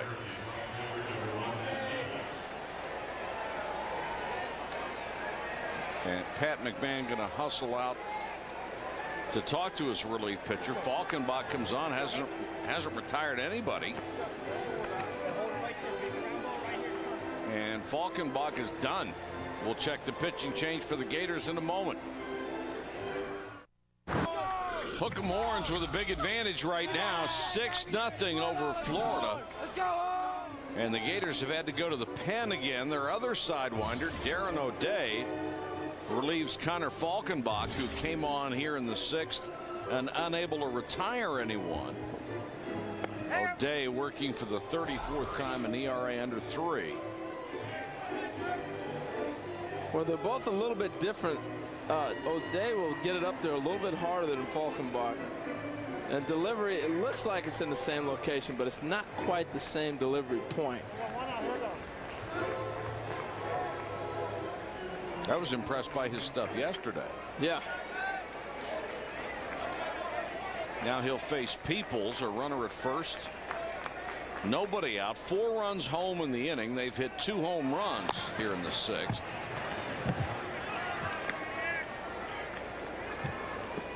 This will be interesting to watch how O'Day is able to hold the base runner.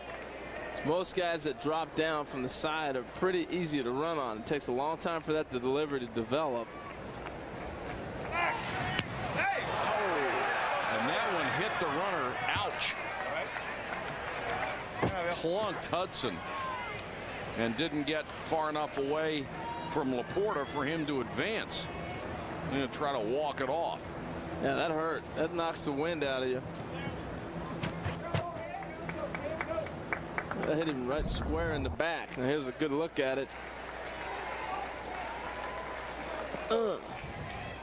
It's right that enough to knock the wind out of you for a second.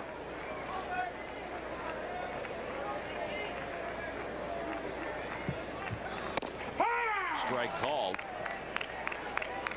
Well, I think the bunt attempt set up this whole little confrontation here, because you're not thinking the guy's going to steal, but he tried to bunt his way on. So that's the difference in the college game. Now you're going to try to hold him on, and you may see him run. Different things happen by just showing that bunt. Peoples cued it off the end of the bat.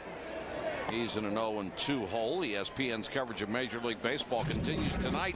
Round 2 of the Subway Series, the Mets and the Yankees, also available on ESPN Deportes and ESPN HD. Sunday Night Baseball presented by Bank of America on ESPN tonight at 8 Eastern.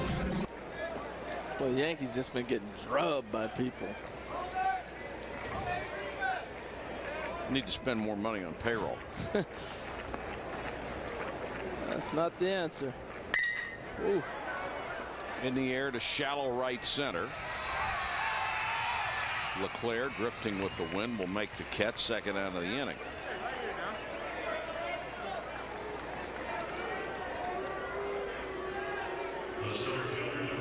Well, it's painful to watch guys you know are talented not play well. Yeah, that's an interesting thing that's happening in New York. And it's tough. A great group of guys, too. You hate to see people that you respect and you like struggle the way they have. The crazy thing in that division is that the Orioles are in 2nd place now. That's right.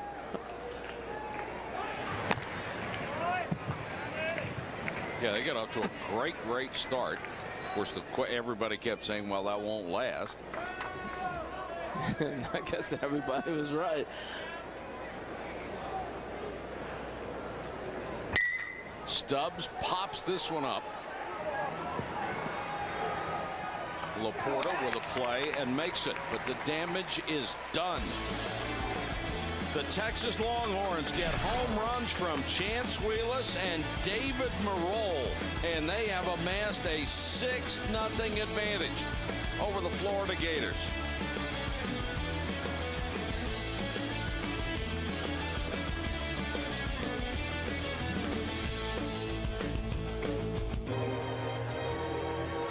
Wait for the senior capitan.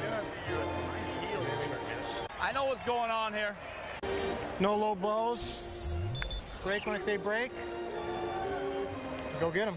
Here we go.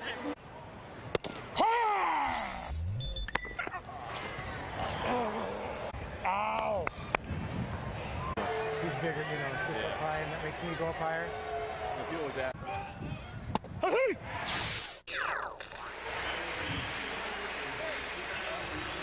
think it's great to see umpires. The average fan doesn't see them as human beings. They see them as umpires. No, absolutely. And I get asked time and time again, what are some of the conversations like out on the field? And I love how we've taken that sound and taken people inside so you can kind of hear. It's not as serious as everybody thinks. Everybody's out there trying to enjoy the game and have fun, yet do your job. And I don't know that there's ever been an umpire that ever did this job that didn't love the game of baseball. That's the funny thing, is a lot of people think they don't, and they love it probably more than anybody. Well, how would you like to never have a home game? No matter what call you make, somebody's going to be upset at you. You must really love the game of baseball. Yep. And just to take the abuse game after game after game. And the only time they get any praise is when you're not yelling at them. Just the absence of it. Everything is their fault. That guy hit that ball out of the ballpark because you missed the pitch before. That's right. Well, Florida desperately needs to get something going here. We have reached the 7th inning. And McCulloch couldn't be better. He is just cruising along.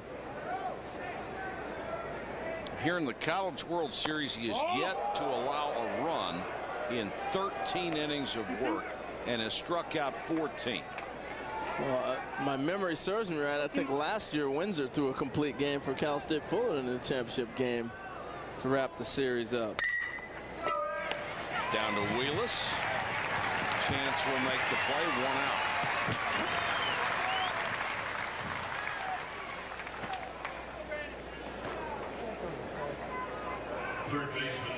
Today, the numbers on McCulloch: 6 1/3, only 2 hits, one of them an infield shot. Struck out 7, only 1 short of his career high, and has only given up 1 walk. And that's been one of the keys for Texas. Their pitchers have had outstanding control, not issued free passes, and then they play tremendous defense behind them. And there's J. Brent Cox, who may not see any action today.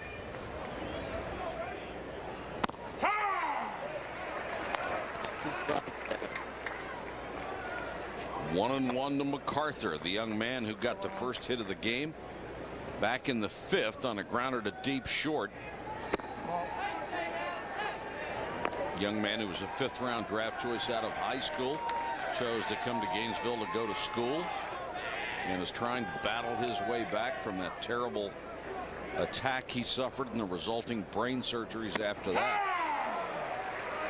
And it's not just the operations, it's the rehab that follows it, especially when you're in a situation where you have to relearn and teach your body how to walk again.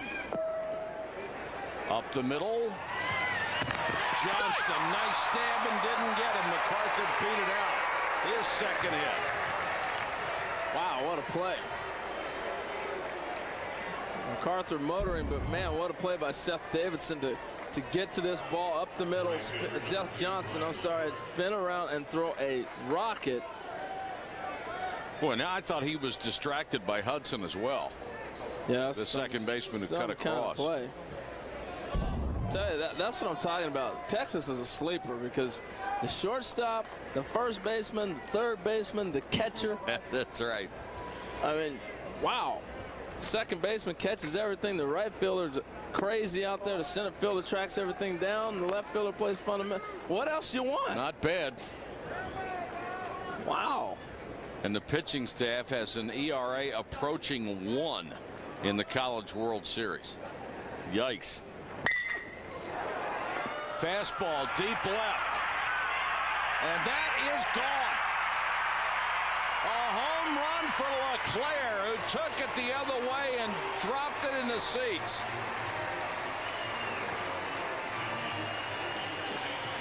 LeClaire had the big home run the other night, and he has had a steady diet of breaking balls. Now the score is 6-0 at the time he was at the plate. He gets a fastball finally, and he's probably Very happy to see it because he let it go. 1-0 count, got a fastball and drove it out the opposite way. The second home run in the College World Series for LeClaire. He has driven in 4. Can the Gators continue to find that late inning magic?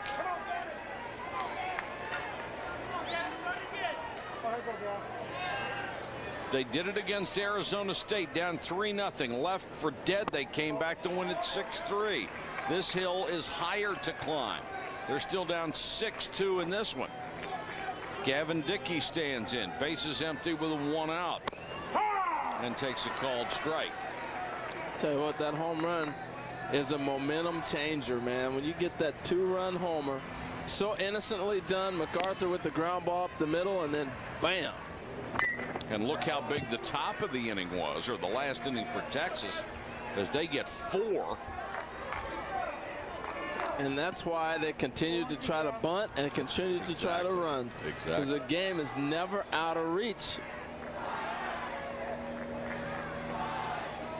I mean, there was a time we'd see guys stealing bases up here when they led 10-0, and nobody thought anything about it.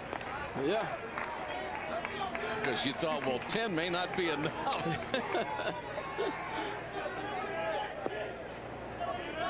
2-2 to Dickey. Struck him out. Matches a career high for Kyle McCulloch. That's 8. That shows you a lot about McCulloch, to come back and still have the poise to go back to his off-speed pitches and do what he's been doing the whole game. He gets a nice little changeup for a strikeout there. Boy, tough pitch dropping out of the zone around your ankles on the outside part of the plate. Torty now with 2 out, nobody on.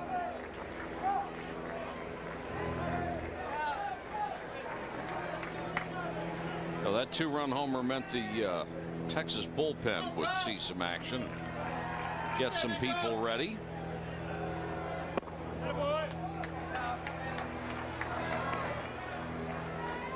And McCulloch may be tiring a little bit. There's Boone, was up earlier.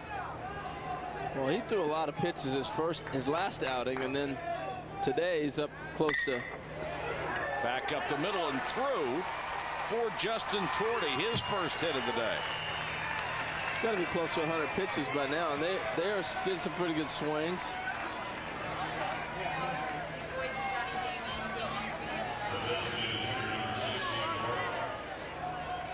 McCulloch had certainly been dominant until this inning.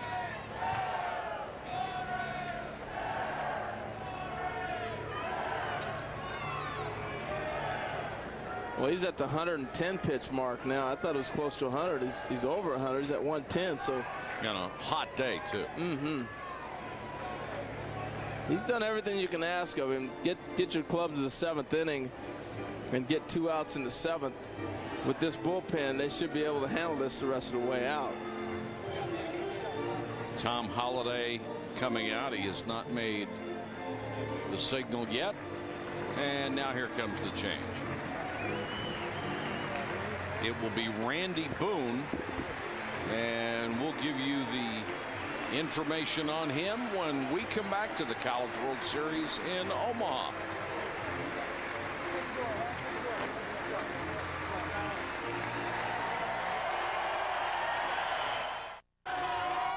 Texas leads at 6-2, but the Gators trying to rally here in the 7th. They have scored their first 2 runs of the ball game and forced a pitching change. Kyle McCulloch is out, and Randy Boone making his first College World Series appearance. Sophomore from Yoakum, Texas, has been in 24 games this year. And he will come on to face Stephen Barton, the DH, and J. Brent Cox, in case he's needed, is warming in the Texas pen. The nation's leader in saves. Justin Torty down at first with 2 out. Well, if you're wondering what Boone throws, he's got a fastball about 88, 91, 92 in that range, and a slider and a curve. So he's another one of those guys that right there you see it. Not afraid to throw the breaking ball and throw it for strikes. If Barton can keep the inning going, we go back to the top of the order for Corsoletti. And the top of the order is where that power lies for this Gator ball club. And that's why Augie Garrido's got Jay Brent Cox up right now, because he knows if this lineup starts to turn around, you got Laporta sitting down there about 3 hitters down, that you got to make sure you get him, somebody ready to get him out. Takes a strike on a 2-0 count. Barton singled his last time up. Came in as the only player in the Gator lineup hitting 300 or better, and now he is 4 for 12 in the College World Series, hitting 333.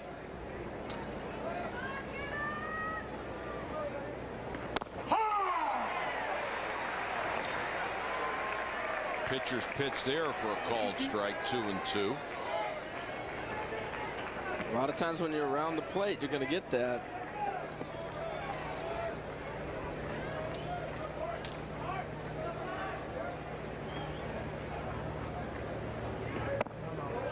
That one's too low. Full count, and Torty will be able to run with 2 outs from first.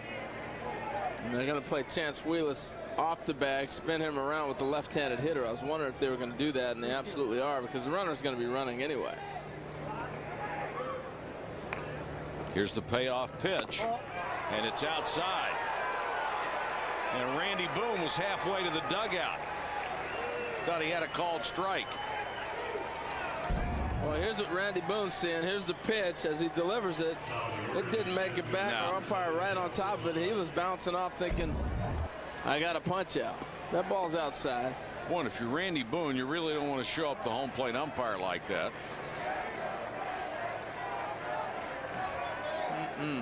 Jim Garman made the right call. And now it's Corsoletti. One more base runner would bring the potential tying run to the plate. And Corsoletti pops it up on the infield. Wheelis, fair territory, fighting the sun, makes the catch. So Texas gets out of a jam. Florida rallies for 2, but strands 2 more, and it's 6-2 Longhorns. Feels like summertime, the sun shining on my face. Feels like summertime, the sun shining on my face.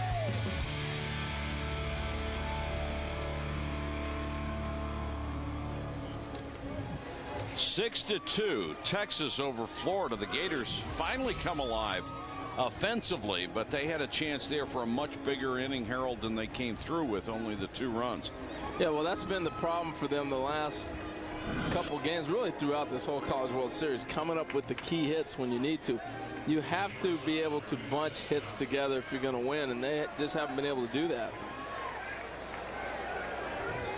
Texas in the 7th will have Johnston, Crouch, and Wheelis. It's just an outstanding ball club in every sense of the word. They have hit very well out here to go along with the fundamentals that they have shown, the ability to sacrifice runners over, defense and pitching, and they are the team that has had the timely hitting the entire series. Well, I think also the other thing we haven't discussed very much is the fact that these guys have been here 4 years in a row, and Seth Johnson didn't like that pitch. No, he didn't. You usually don't see much of a reaction out of college players.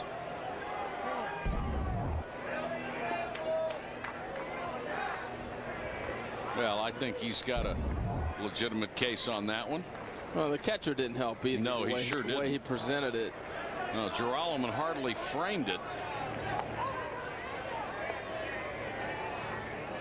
But what I was going to say earlier before that pitch was, you know, anytime you've lost a championship and you get a chance to get back, and this young man right here came back to school for his senior year for an opportunity to win a national championship, it's a big deal. You know, even if the coaches downplay it all they want, it's a big deal for this group of kids who lost last year and watch Cal State Fullerton celebrate. And Texas is the only team back from last year's field.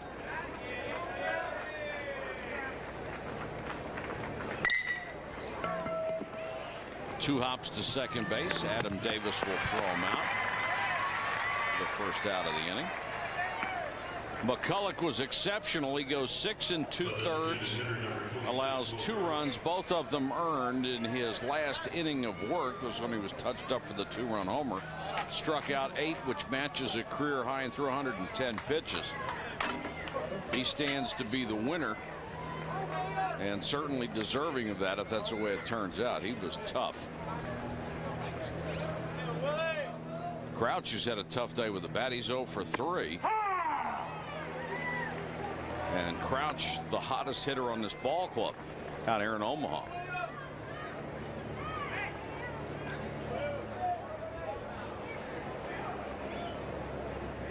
Darren O'Day, the third Gator pitcher, has that one fouled off back in the stands in right field.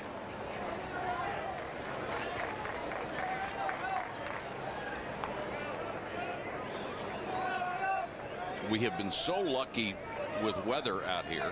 Normally you'll have 2, 3, 4, 5 ball games interrupted by rain or really severe weather. I mean, Nebraska known for some really nasty stuff early in the summer, and we have had one day where we had showers. That was it. It has been magnificent. And that was in the morning, and you were hoping it was going to rain. Yeah, it was about 99 that day. Checked his swing. I think it's interesting the fan reactions in the stadium, because most of us are accustomed to watching Major League Baseball, and the catchers in college, they set off so far off the plate that when you're used to ball seeing it hit the catcher, you think it's a strike. But they set up so far off the plate, they're not even close to being strikes, and the umpires are getting booed on every pitch because it hits the catcher's glove and he's not moving. He's not moving, and he's in the other batter's box. Now you got to love Texas to wear that hat with the horns on the front. Yeah. I think you have to have a big neck too, don't you? Yeah, to hold it up. I mean, that thing looks like it weighs 20 pounds. Fouled away again by Crouch, with Wheelis on deck, who homered his last time up. Chance has had a tremendous College World Series. There's a smaller version, a little softer perhaps. She's back. I still don't understand that one. I do. No. Clearly, we keep showing her every day. This one down the right field line, twisting foul. I mean, first of all, what's in there to hold it up? I have no idea. And there's my favorite. He's got the gator hanging off the horn. Hey, you get up in the morning, look in the mirror and say, hey, this looks good. I don't know how you can do it with that. She's a cute kid. Yes, man. she She's is. A doll, but yes, she is. A crazy hairdo. Got to go through doors sideways. This one's to shallow center. And Corsoletti calls everybody else off to make the catch. Chance Wheelis, another big day. Defensively stretches that long body, bad shoulder and all, to make the play on a ground out that would have left him with runners at first and third and nobody out. Then he follows with a home run to the opposite field as Texas goes up 6-0. They're now up 6-2.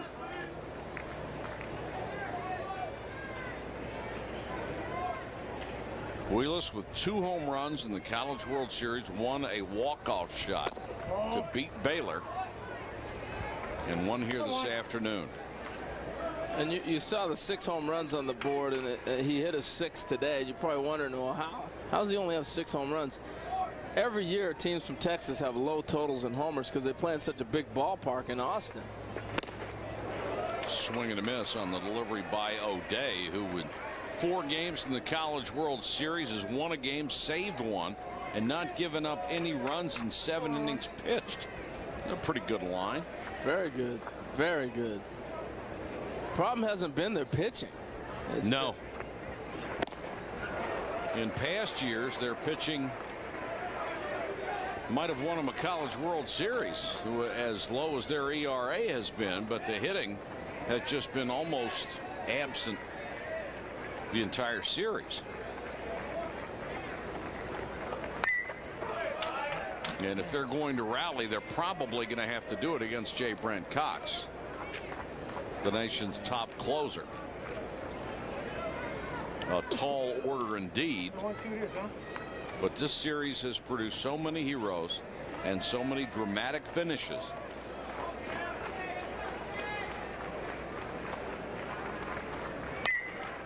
Wheelis goes after a high fastball and puts it back on the screen.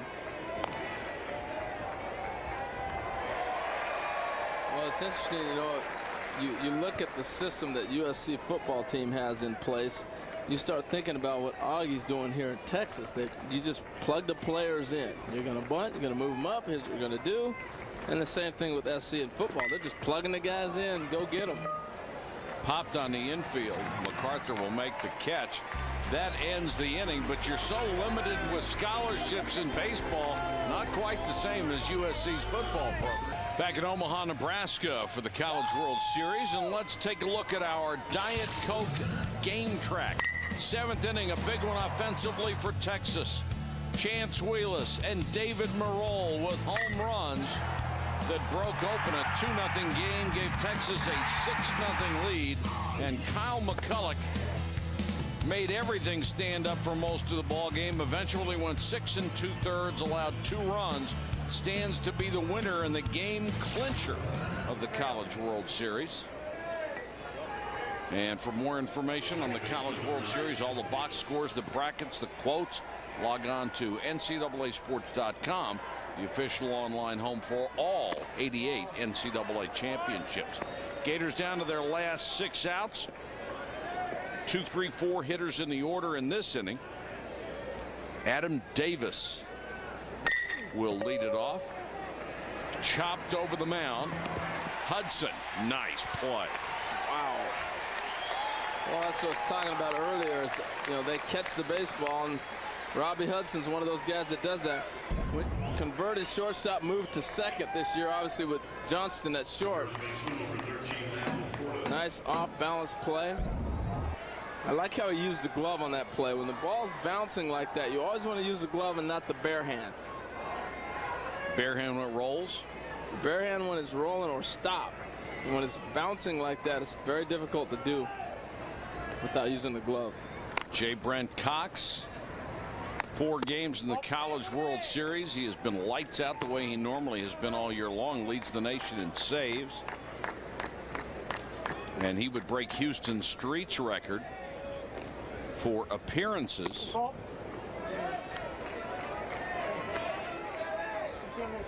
He is currently tied with 105 in his career if he gets in this ball game. And now Matt Laporta hopes to get something started with 1 out for the Gators and fouls this at the plate. Well, they've done a tremendous job of pitching to Matt Laporta. Even in this situation, he got a 2-0 pitch that was away. Not really getting challenged. And what happens a lot of times is the people behind you.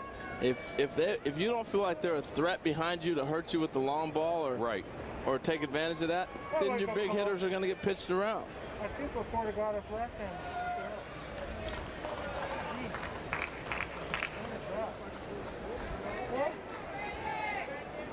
2-1 it is. 2 balls and a strike on Laporta with Girolamo to follow.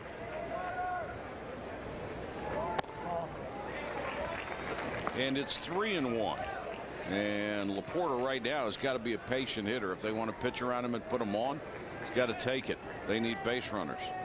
You're absolutely right. Instead, he goes after a low breaking ball well out of the zone. It's tough to all of a sudden tell a guy who's never told to take a pitch or to, we need you to get on base, to try to be a little more selective and disciplined in a situation. He's used to swinging.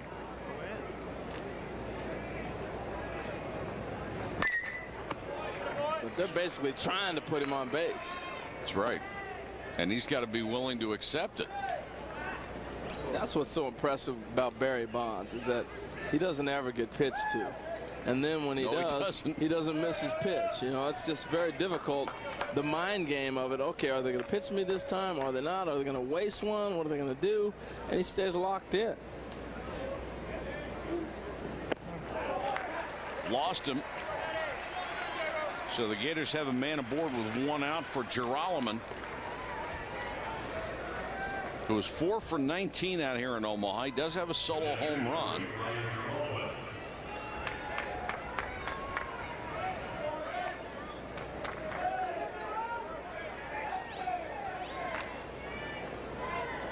Sophomore catcher to be followed by MacArthur if he keeps the inning alive.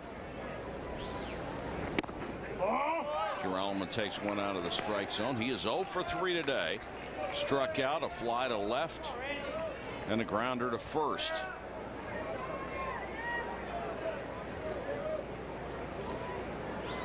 Really been a better hitter than his numbers all year long. Yes, he really wouldn't it be a perfect time to come through here?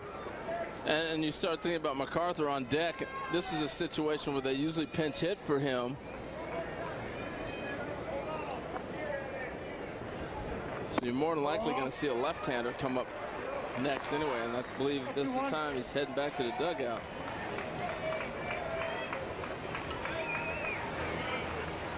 Get a little pine tar.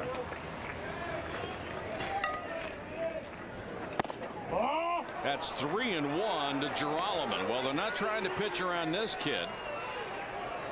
Now's the time to go get outs after you pass Laporta. You're up 4 runs, and you still want your pitcher to be very aggressive and throw the ball over the plate. They hit it out of the ballpark, they hit it out. Girolamo taking it all the way. It'll be 3-2.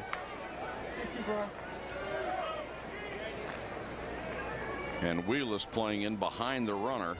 Laporta down at first. Wouldn't be surprised they start him right here as far back as he's playing. They do, and it's a base hit to right field. They'll have runners at first and third as Girolamo comes through with a solid single to right. Yeah, anytime you back the first baseman off in that situation, it's a good call. It's a gamble, a lot of people think, if he's going to hit a line drive at you, but they're giving you a base. This keeps you out of the double play. And you go ahead and take any base they're going to give you. That's how you get back in the game. So often teams play to lose when they're in the lead instead of playing to win the game. And now just about anything except the double play would get a run home and make it a 3-run game, and you've got to chip away at this. Let's go to Aaron Andrews. Aaron? Well, Mike Patrick, if you want to know what this moment means to Gator catcher Brian Girolamo, it means the world to him. He told me a couple years ago when he was about 10 years old, which was probably more than a couple years ago, he remembers sitting in the stands in Omaha telling his dad, I hope I'm good enough one day to play here. Guys, he is. Hopefully he's good enough to help his team out along the way. Mike? Well, he certainly came through on that one, Aaron. It was one of the few hard-hit balls that the Gators have had against the Texas pitching staff in 2 games. And now they're going to go to J. Brent Cox here in the 8th. Or stick with Randy Boone. Certainly he would be warm and ready. Well, they're giving him some time right now, and that's what this whole conversation is about. Or a lot of times you'll wait for the umpire to come up there and discuss strikes and balls. Remember last half inning he started to run off on a pitch he thought was a strike. And now they go to the pin. Well, he's gone, and J. Brent Cox will have a chance to increase his national lead in saves, and we've already seen him, Harold. He was sure tough last night. Well, he's got great stuff. He's got that fastball. Now he had 6 punch outs, but he scattered them. He fell in love in the stretch there with his breaking pitch. He didn't go to the fastball very much, and then he got himself in trouble, and then he went back to the fastball to set up that slider. But he's got 2 tilts on the slider, one real hard and another one looks like a curveball, but he's got electric stuff. I think we said at one point last night, the first inning he came in, his pitch selection was about 5 or 6 to 1 breaking balls as opposed to fastballs. The next inning he came back out and you saw a lot more heaters. Yeah, I think he got a little tongue lashing from the coaching staff saying, let's go now. You got too good a fastball to throw a breaking pitch every time out there. Cox, 3 years and a record 106 appearances to Houston Street. He's still chasing that saves record. My name is J. Brent Cox, the closer, University of Texas. Houston Street, best closer of all time in college baseball. I can't say enough about him. He's a great guy and a great baseball player, even more than that. We talked a lot about the mental game of baseball, and he taught me the most important outs at first out in the 9th inning. It's been a huge motivation for me. Well, what a luxury to have played with a guy like that on the same staff, and you're able to look at their numbers right now, but more than anything, to be able to compare knowledge and notes with each other. Cox tonight gets his 106th career appearance, which is a record. He has 18 saves. That's #1 in the nation. A reliever by the name of Charlie Thames has the school record for saves in a year with 19. Cox comes in here with 18. Well, I don't know if it's a record or not, but Houston Street may have the quickest arrival in the big leagues as any Texas pitcher. He got there awful quick. I mean, faster than Roger Clemens did. He's already in the major leagues this year pitching with Oakland A's. And I think J. Brent Cox has an opportunity to do the same thing with the Yankees. Well, you talked to a couple of people who said Cox is pretty much ready to go right now. He's ready. You know, Greg Swindell's who on this coaching staff here at Texas. He played with Clemens. He played with Schiraldi. He played in the major leagues for 15 years. I asked him point blank, you think the kid is ready right now? He said, absolutely. And he said the biggest thing is he can handle it. And that's more importantly, maybe more important than the stuff, is mentally can you handle everything. They go to Cox. Bryson Barber will come on to pinch hit from MacArthur. If he gets on, it would bring the tying run to the plate, and guess who that would be? LeClaire, who homered his last time up and who can hit anybody. 1-1 to Bryson Barber. Well, that's a pitch we hadn't seen. Looked like a little bit of a changeup.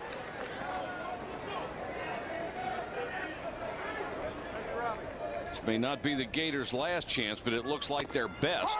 Breaking pitch right there for a called strike. Matt Laporta, the first baseman, is down at third. Girolamo, the catcher who singled him there, is at first. Cox struck out all 6 batters he retired last night and make it 7 in a row.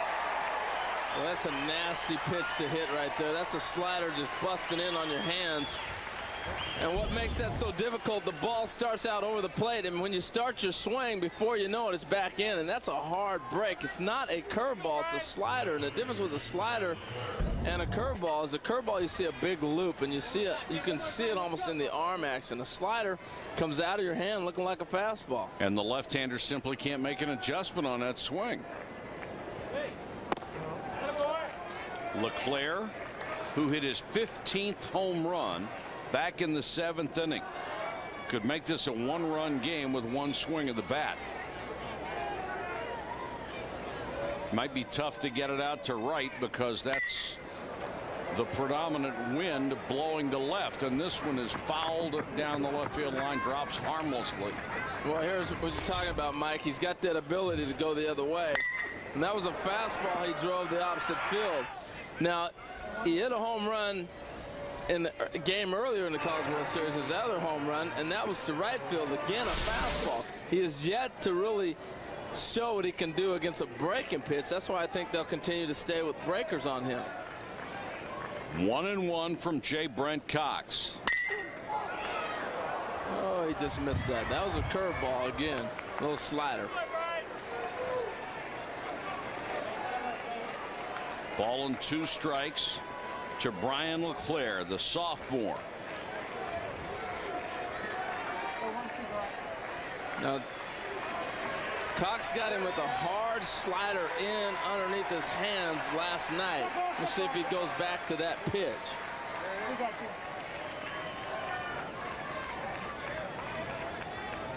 Outfield playing him around the left. Not expecting him to pull Cox.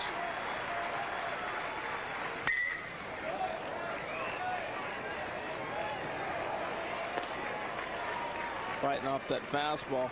I think he's set up real good for that slider down and in. But he's battling. If you keep it out over the plate, I think he's going to hit him. But if he gets it down, if he gets it in hard on the hands, he's not going to hit it. Hit hard right to the shortstop, and Johnson with that sure glove gets the fourth at second base. J. Brent Cox trying to hold the fort for the Longhorns. Augie Garrido has become as much philosopher as baseball coach, and it's 6-2 Texas over Florida here in the 8th. Winning a 5th national championship belongs to the players. All national championships are won by the players on the field, not the coaches. My hope is that the baseball gods will smile kindly and be gentle to them and reward them with a national championship. They fought hard for it, and I hope that happens for them. It would be the 6th in Texas baseball history. It would be the 5th for Augie Garrido, 2 at Texas. He has won 1 back in 2002. After winning the first 3 at Cal State Fullerton, he's won 1 at Texas in 2002. This would be number 5, tying him for 2nd on the all-time list. And new third baseman Matt Gasky, the familiar defensive replacement for Brandon MacArthur. Well, this is a move they make all year long, and one of the reasons they make that move is because we talked about Brandon MacArthur earlier. He still has not fully caught up baseball-wise to everybody else, and when you sit out a year and a half and you go through operations he went through, it's a miracle he's even out here playing right now. And so they make that defensive change pretty much every ball game. That's still one of the most amazing stories in sports. It is. To me. He's still got a long way to go, but you get the feeling with what he has already come back from, he's going to reach the end of that road. Man.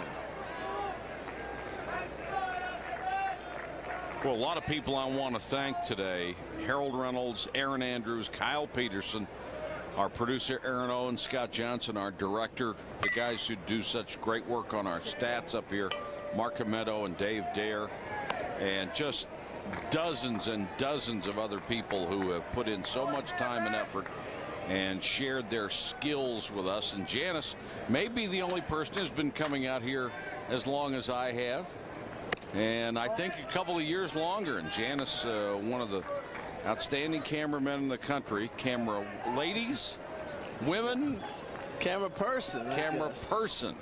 Okay. See, we got a good shot right there, Janice. We got cameras shooting cameras shooting cameras. This ball is drilled but fouled down the right field line by Taylor Teagarden. Taylor Teagarden has lived up to his billing too. He's up, hasn't he? Up for the Johnny Bench Award, the top college catcher in the country. He's been very impressive. 2 hits tonight and 6 for 13 in Omaha after hitting near .330 all year. Foul back out of play. Darren O'Day has been very impressive when we have seen him come out of the pen for the Florida Gators. Well, yes, they have. He's kept his team where he needs to keep them, and they've had a couple chances their last few at bats to get back in the ball game.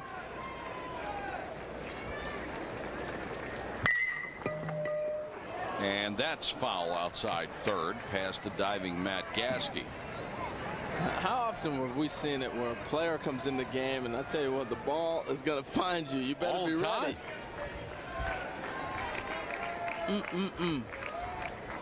But it's almost unusual if it's hit to a guy who comes in for his defense.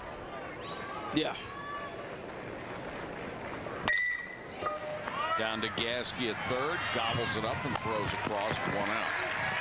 I mean, are the coaches that good? Are they that good? Probably. I guess so.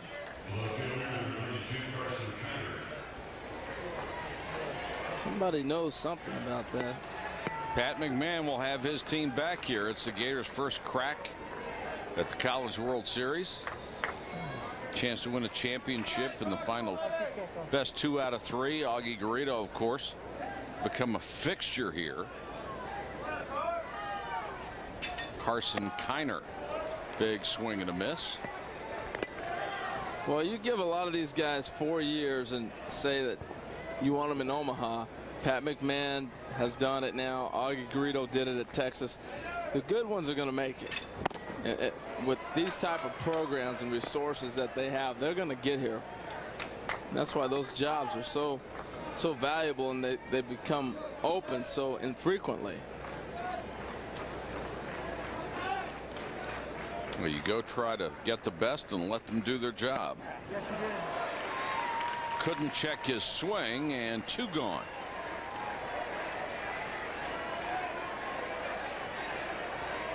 Now Merrill with another chance to hit. He homered his last time up, and Merrill 5 for 7, 2 home runs and 6 RBIs in the championship series. In the College World Series overall, Harold Reynolds' sleeper pick for future stardom is 7 for 15 and 8 RBIs while he's been in Omaha. Well, a lot of times you like to see how a guy reacts to the best competition. And he reacts pretty well. Pretty doggone good. But, I looked at the first day he made a play, and he ran so far to his left, I was like, goodness gracious, there's not guys in the big leagues that have this kind of range. This one hit off the end of the bat, and Johnston can't come up with it. I mean, he's got tremendous range, and then he throws 94 miles an hour from the mound. So the things you look at the range right here. You look at foot speed and arm strength right there. And then the next thing you want out of a guy from the corner is, does he have any power? You know, the average is going to come, but those are things you can't teach. And, absolutely. I'm astounded that he went in the 23rd round. It's amazing to me. 6'3", 215 pounds, 6'1", 215 pounds. Wow. Merrill gets the base hit, his 3rd of the day, off the glove of Justin Torty. And now Hudson will have a chance to hit. Merrill now 8 for 16, 2 bombs, 8 driven in. He scored 3. And as we said, anything hit to 3rd, he's had. I'm just laughing because the coaches know their kids, man. And Augie Garrido said Robbie Hudson is swinging. Start the arm, he's swinging. And he does. He is. He's not going to get cheated.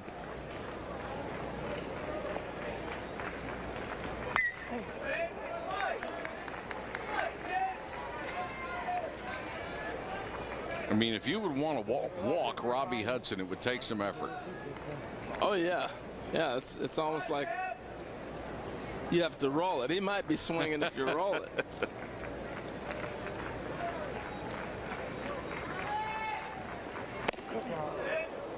Jammed him with a fastball.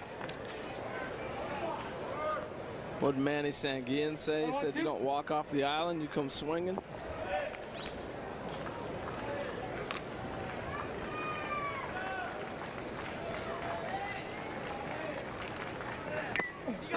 Foul tipped into the glove of Brian Girolamo for the strikeout. The inning is over. We have played 8 full. We'll go to the 9th, and the Gators down to their last 3 outs. They are trailing by 4. Well, we have had tremendous comebacks, Harold. Every single ball game, every single game has been exciting. The Gators have one more in them. But it's going to be awful difficult with J. Brent Cox out there. And you're starting to the bottom part of the order. I think Texas is going to wrap this thing up today. Sadly, I wanted to see a game 3, but I really think J. Brent Cox is going to be a little bit too much this half inning. But I've been wrong. Baylor will tell you that. Yes, they will. Let's take a look at our Pontiac game-changing performance.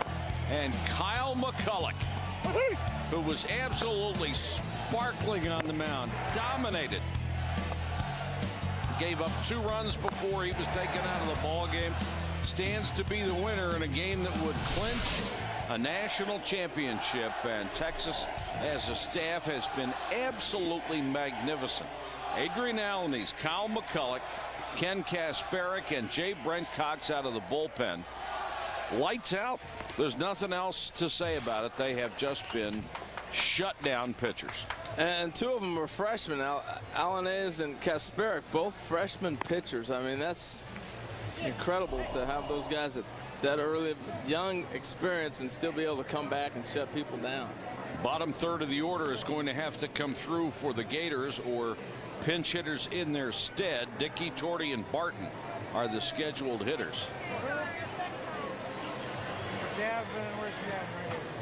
The numbers on McCulloch: struck out a career-tying 8 men. And we're going to see Andy Davis lead it off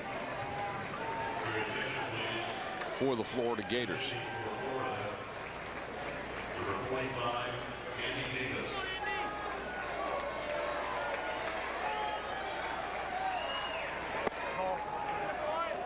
Tough to come off the bench when you haven't had many at-bats and face Cox. Oh, you're not kidding, especially when you're down 4 runs. The philosophy is, hey, take a strike, then you find yourself in a hole. Fortunately for him, he's up on a count 2-0 now.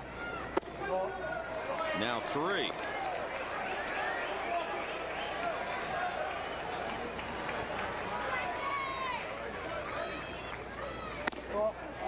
Lost him on 4 pitches.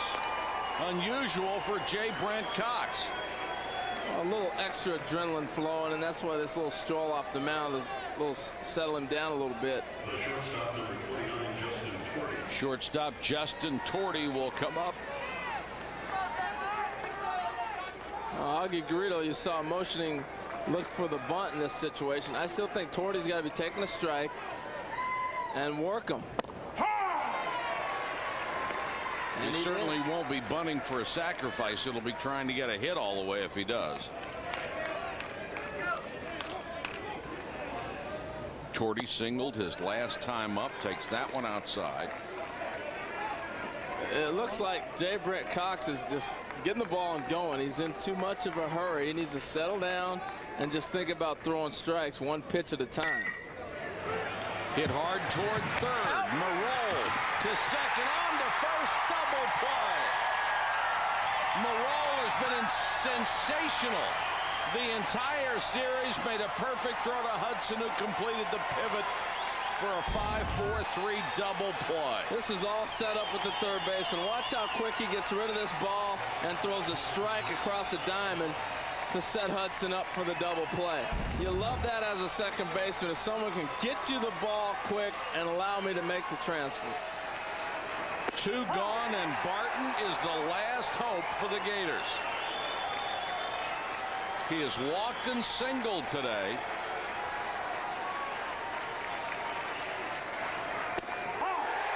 And just when you think Cox might be in a little bit of trouble, he gets the double play ground ball to get out of it.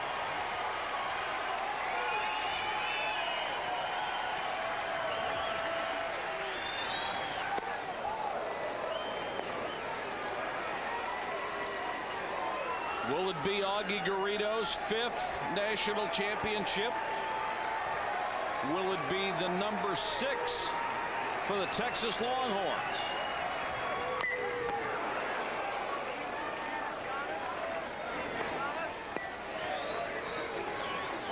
Partisan Texas crowd here in Omaha has seen their club win the first game. They lead this one 6-2 in the 9th. 2 outs.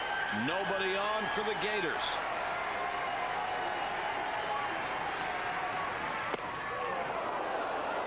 Two balls, 2 strikes to Barton.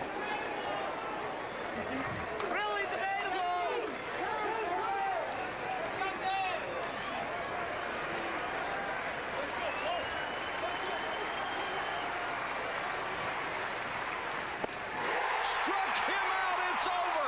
They have won the College World Series.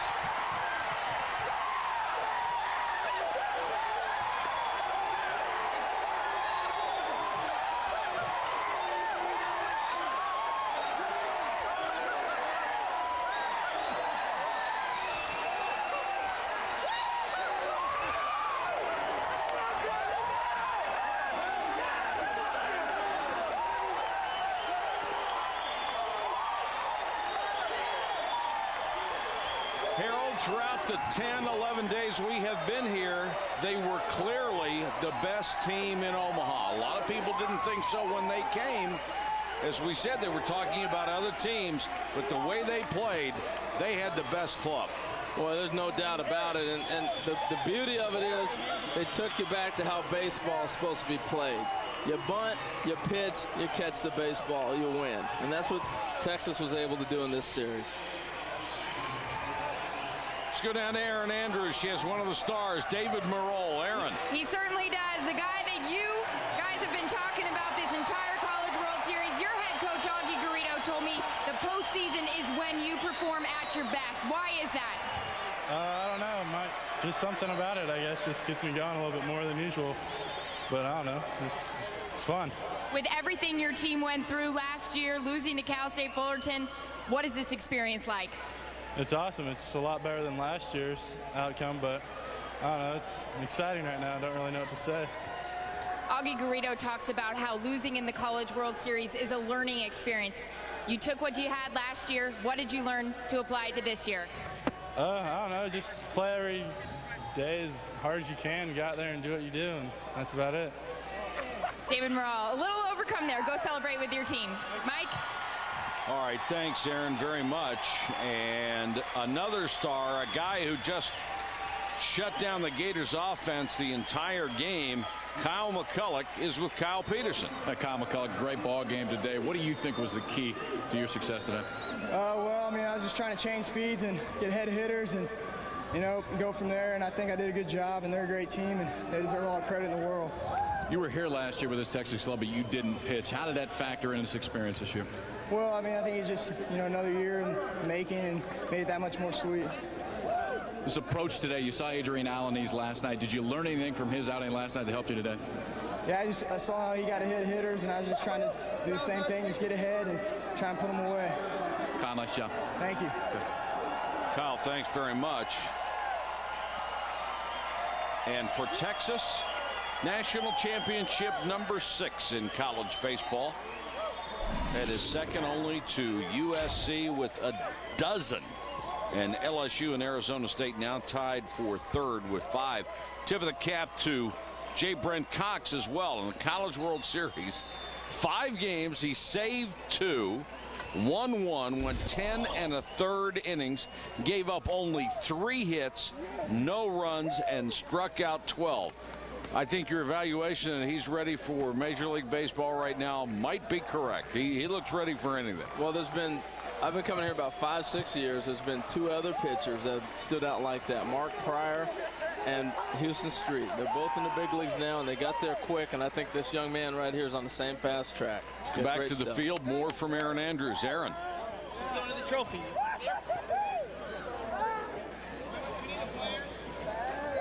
All right, they're going to go to the trophy presentation.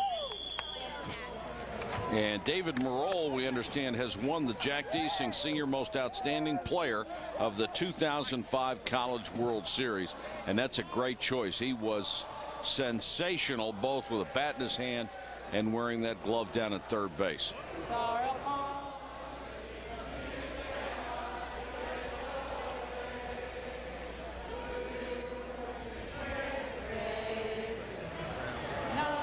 Six to 2 was the final, as Texas sweeps the best 2 out of 3 from the Florida Gators, a team that has nothing to feel bad about because they had a magnificent season.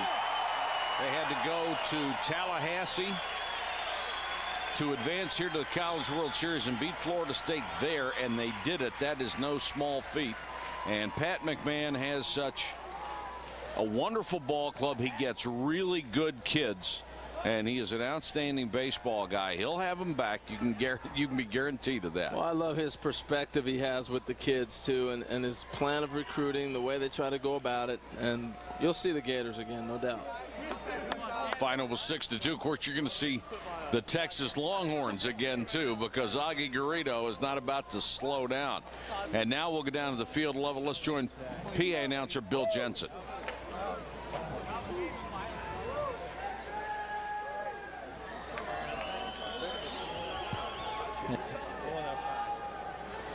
All right, the moment a lot of people from Austin Austin, Texas have been waiting for.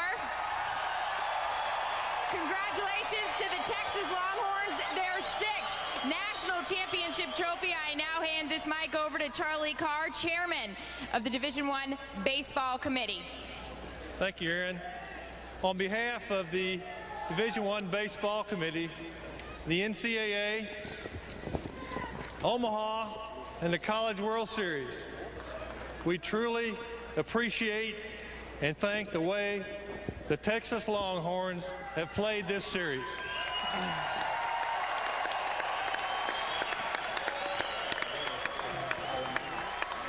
Guys, you truly represent what is really good about college baseball. We appreciate your efforts, and again, congratulations on a well-deserved championship.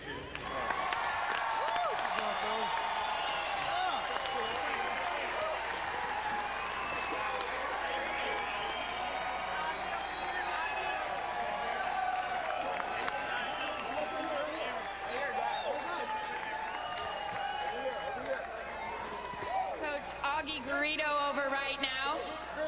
And Coach, with everything this team went through last year, you were standing in the losers' dugout. What does this do for you this year?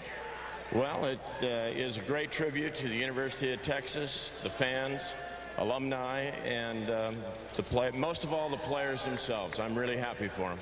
You had a couple of players that actually returned to Texas so they could do just this, win a national championship. What did those players mean to you? They mean everything. The relationships are the most important part of the whole business, and I hope this will be an everlasting and meaningful time in their life. This is your 5th national championship, your 2nd with the Longhorns. What memory do you take from this, Augie? We're looking for a shortstop for next year. That's your memory? It's my recruiting speech. Not bad in front of all these people. Guys, we'll send it up to you. Aaron, thanks very much. The final score here in Omaha. Texas has beaten Florida for the national championship 6-2. Sports Center has been coming up. This has been a presentation of ESPN, the worldwide leader in sports. It has taken 9 days, 15 games, and extraordinary moments to crown the champion. It's been a privilege to be here. We can only count the days until we come back home to Omaha.